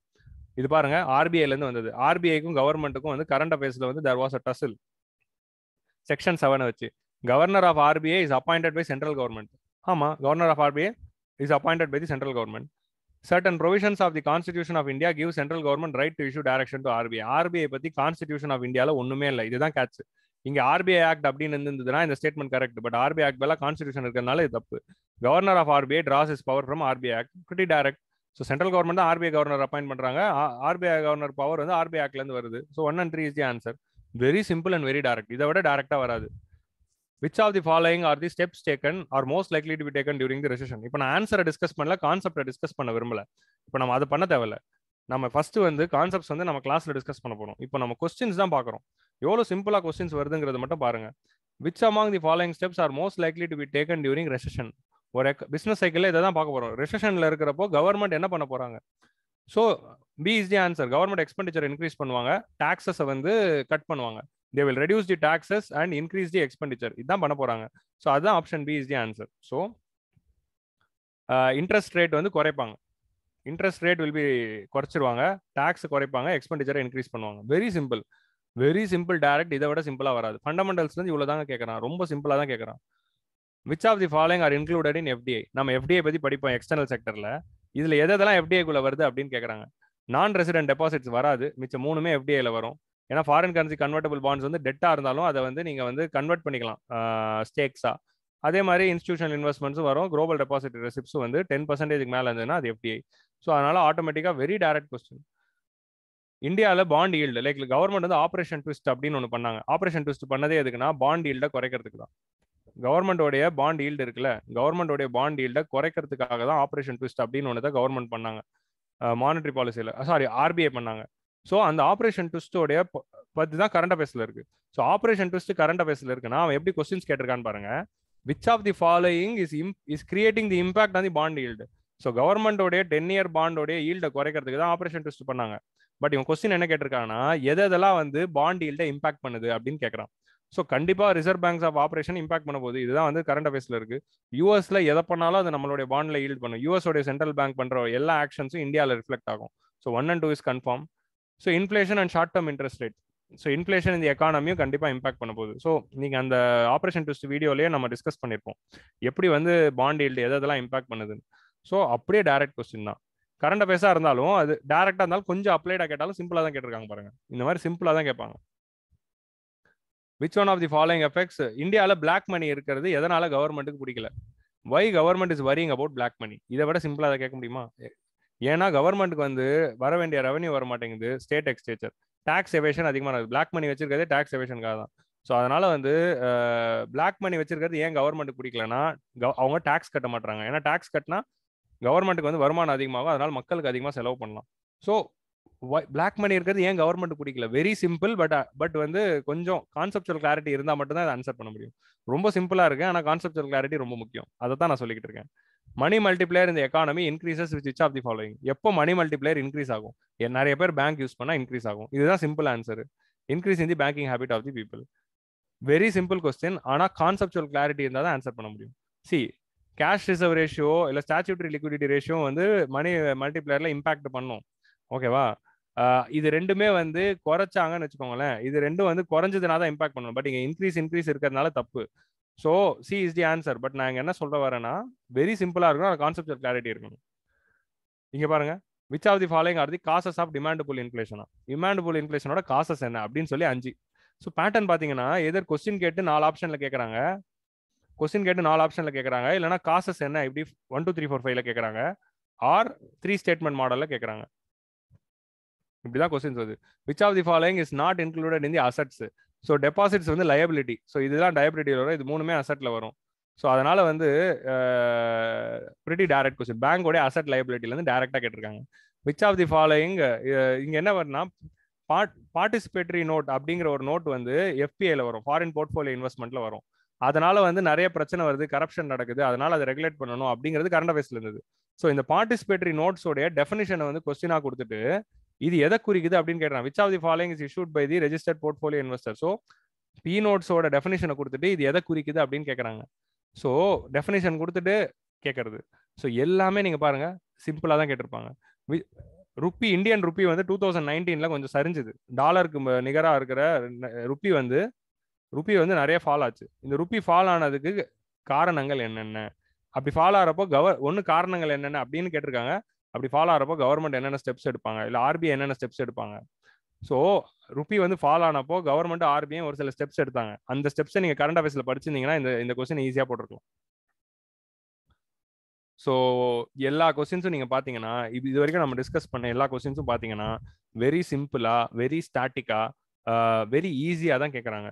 ஸோ அதனால எக்கனாமிக்ஸை பொறுத்த வரைக்கும் it is a very easy subject provided you understand the fundamentals, provided you clearly understand the concepts, provided you finish the entire syllabus. 11th and 12th புக்கை படிச்சு கிளாஸஸை கிளியராக அட்டன் பண்ணிட்டு கான்செப்டை புரிஞ்சுக்கிட்டு கரண்ட் அஃபேர்ஸை ஃபாலோ பண்ணிட்டு வந்தீங்கன்னா எக்கனாமிக்ஸோட சிம்பிள் வேறு எதுவும் கிடையாது. கரண்ட் அஃபேர்ஸ் படிக்கிறப்போ மட்டும் கொஞ்சம் அப்ளைடாக வரும் அப்படிங்கிறத ஞாபகம் வச்சுக்கிட்டு படிங்க. ஓகே, ஸோ இதுதான் வந்து எக்கனாமிக்ஸோட ஸ்ட்ராட்டஜிங்க. இதை வந்து நம்ம ரெகுலராக ஃபாலோ பண்ணிட்டு வந்தாலே போதும், எக்கனாமிக்ஸ் ஈஸியாக கவர் பண்ணிடலாம். வரப்போகிற கிளாஸஸில் நம்ம என்ன பார்க்க போகிறோம் அப்படின்னு பார்த்தீங்கன்னா நம்ம பார்த்தோம்ல டாபிக்ஸ் 12 டாபிக்லையும் இருக்கிற பேசிக் கான்செப்ட்ஸை நான் ஃபர்ஸ்ட் நடத்த போகிறேன். எல்லா டாபிக்லையும் இருக்கிற ஃபண்டமெண்டல்ஸ் அண்ட் பேசிக்ஸ் தான் நம்ம ஃபர்ஸ்ட் பார்க்க போகிறோம். ஏன்னா இந்த fundamental and basic conceptual clarity தான் ரொம்ப முக்கியம்னா அதை தான் நானும் நடத்த போகிறேன். அதை பற்றி ஃபர்ஸ்ட் நான் நடத்திட்டு பேசிக்ஸ் என்னென்ன அப்படிங்கிறத பார்ப்போம். ஸோ ஃபண்டமெண்டல்ஸ் ஃபர்ஸ்ட் பார்த்துருவோம். அதில் எல்லா டாப்பிக்கில் இருக்கிற கான்செப்ட்ஸும் என்னென்னங்கிறது பார்ப்போம். எல்லா வீக்கும் நான் மேக்ஸிமம் வீடியோ போட ட்ரை பண்ணுறேன்.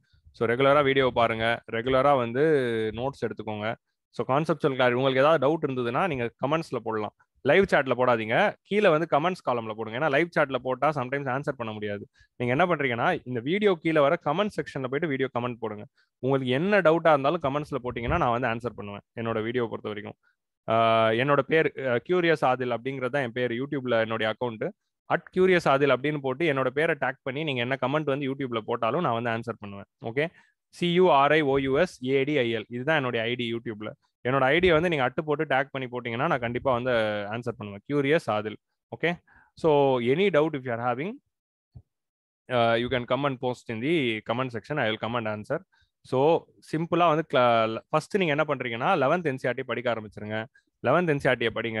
12th NCERT வந்து கிளாஸில் கான்செப்ட் டிஸ்கஸ் பண்ண படிங்க. But 11th NCERT self explanatory தான், நீங்களே எடுத்து அதை படிக்க ஆரம்பிச்சிடலாம். ஸோ அது ஒரு ஹிஸ்ட்ரி மாதிரி தான் இருக்கும். ஸோ மிச்சதெல்லாம் வந்து கிளாஸை கவனிங்க. சங்கர் கணேஷை வந்து நீங்கள் ரெஃபரன்ஸ் வச்சுக்கோங்க ஃபார் ப்ரிலிம்ஸ் டாபிக்ஸ்லாம். ஓகே, ஸோ இதுதான் வந்து ஒரு overall picture for the prelims strategy. இந்த ப்ரிலிம்ஸ் ஸ்ட்ராட்டஜியில் உங்களுக்கு ஏதாவது டவுட்ஸ் இருந்ததுன்னா கமெண்ட்ஸில் போடுங்க, I will come and respond to all your doubts. So நம்ம வந்து நெக்ஸ்ட் வந்து கிளாஸஸில் பார்ப்போம், கான்செப்ட்ஸில் பார்ப்போம். Let us meet you all in the next video. So till then by by and wait for the economic survey.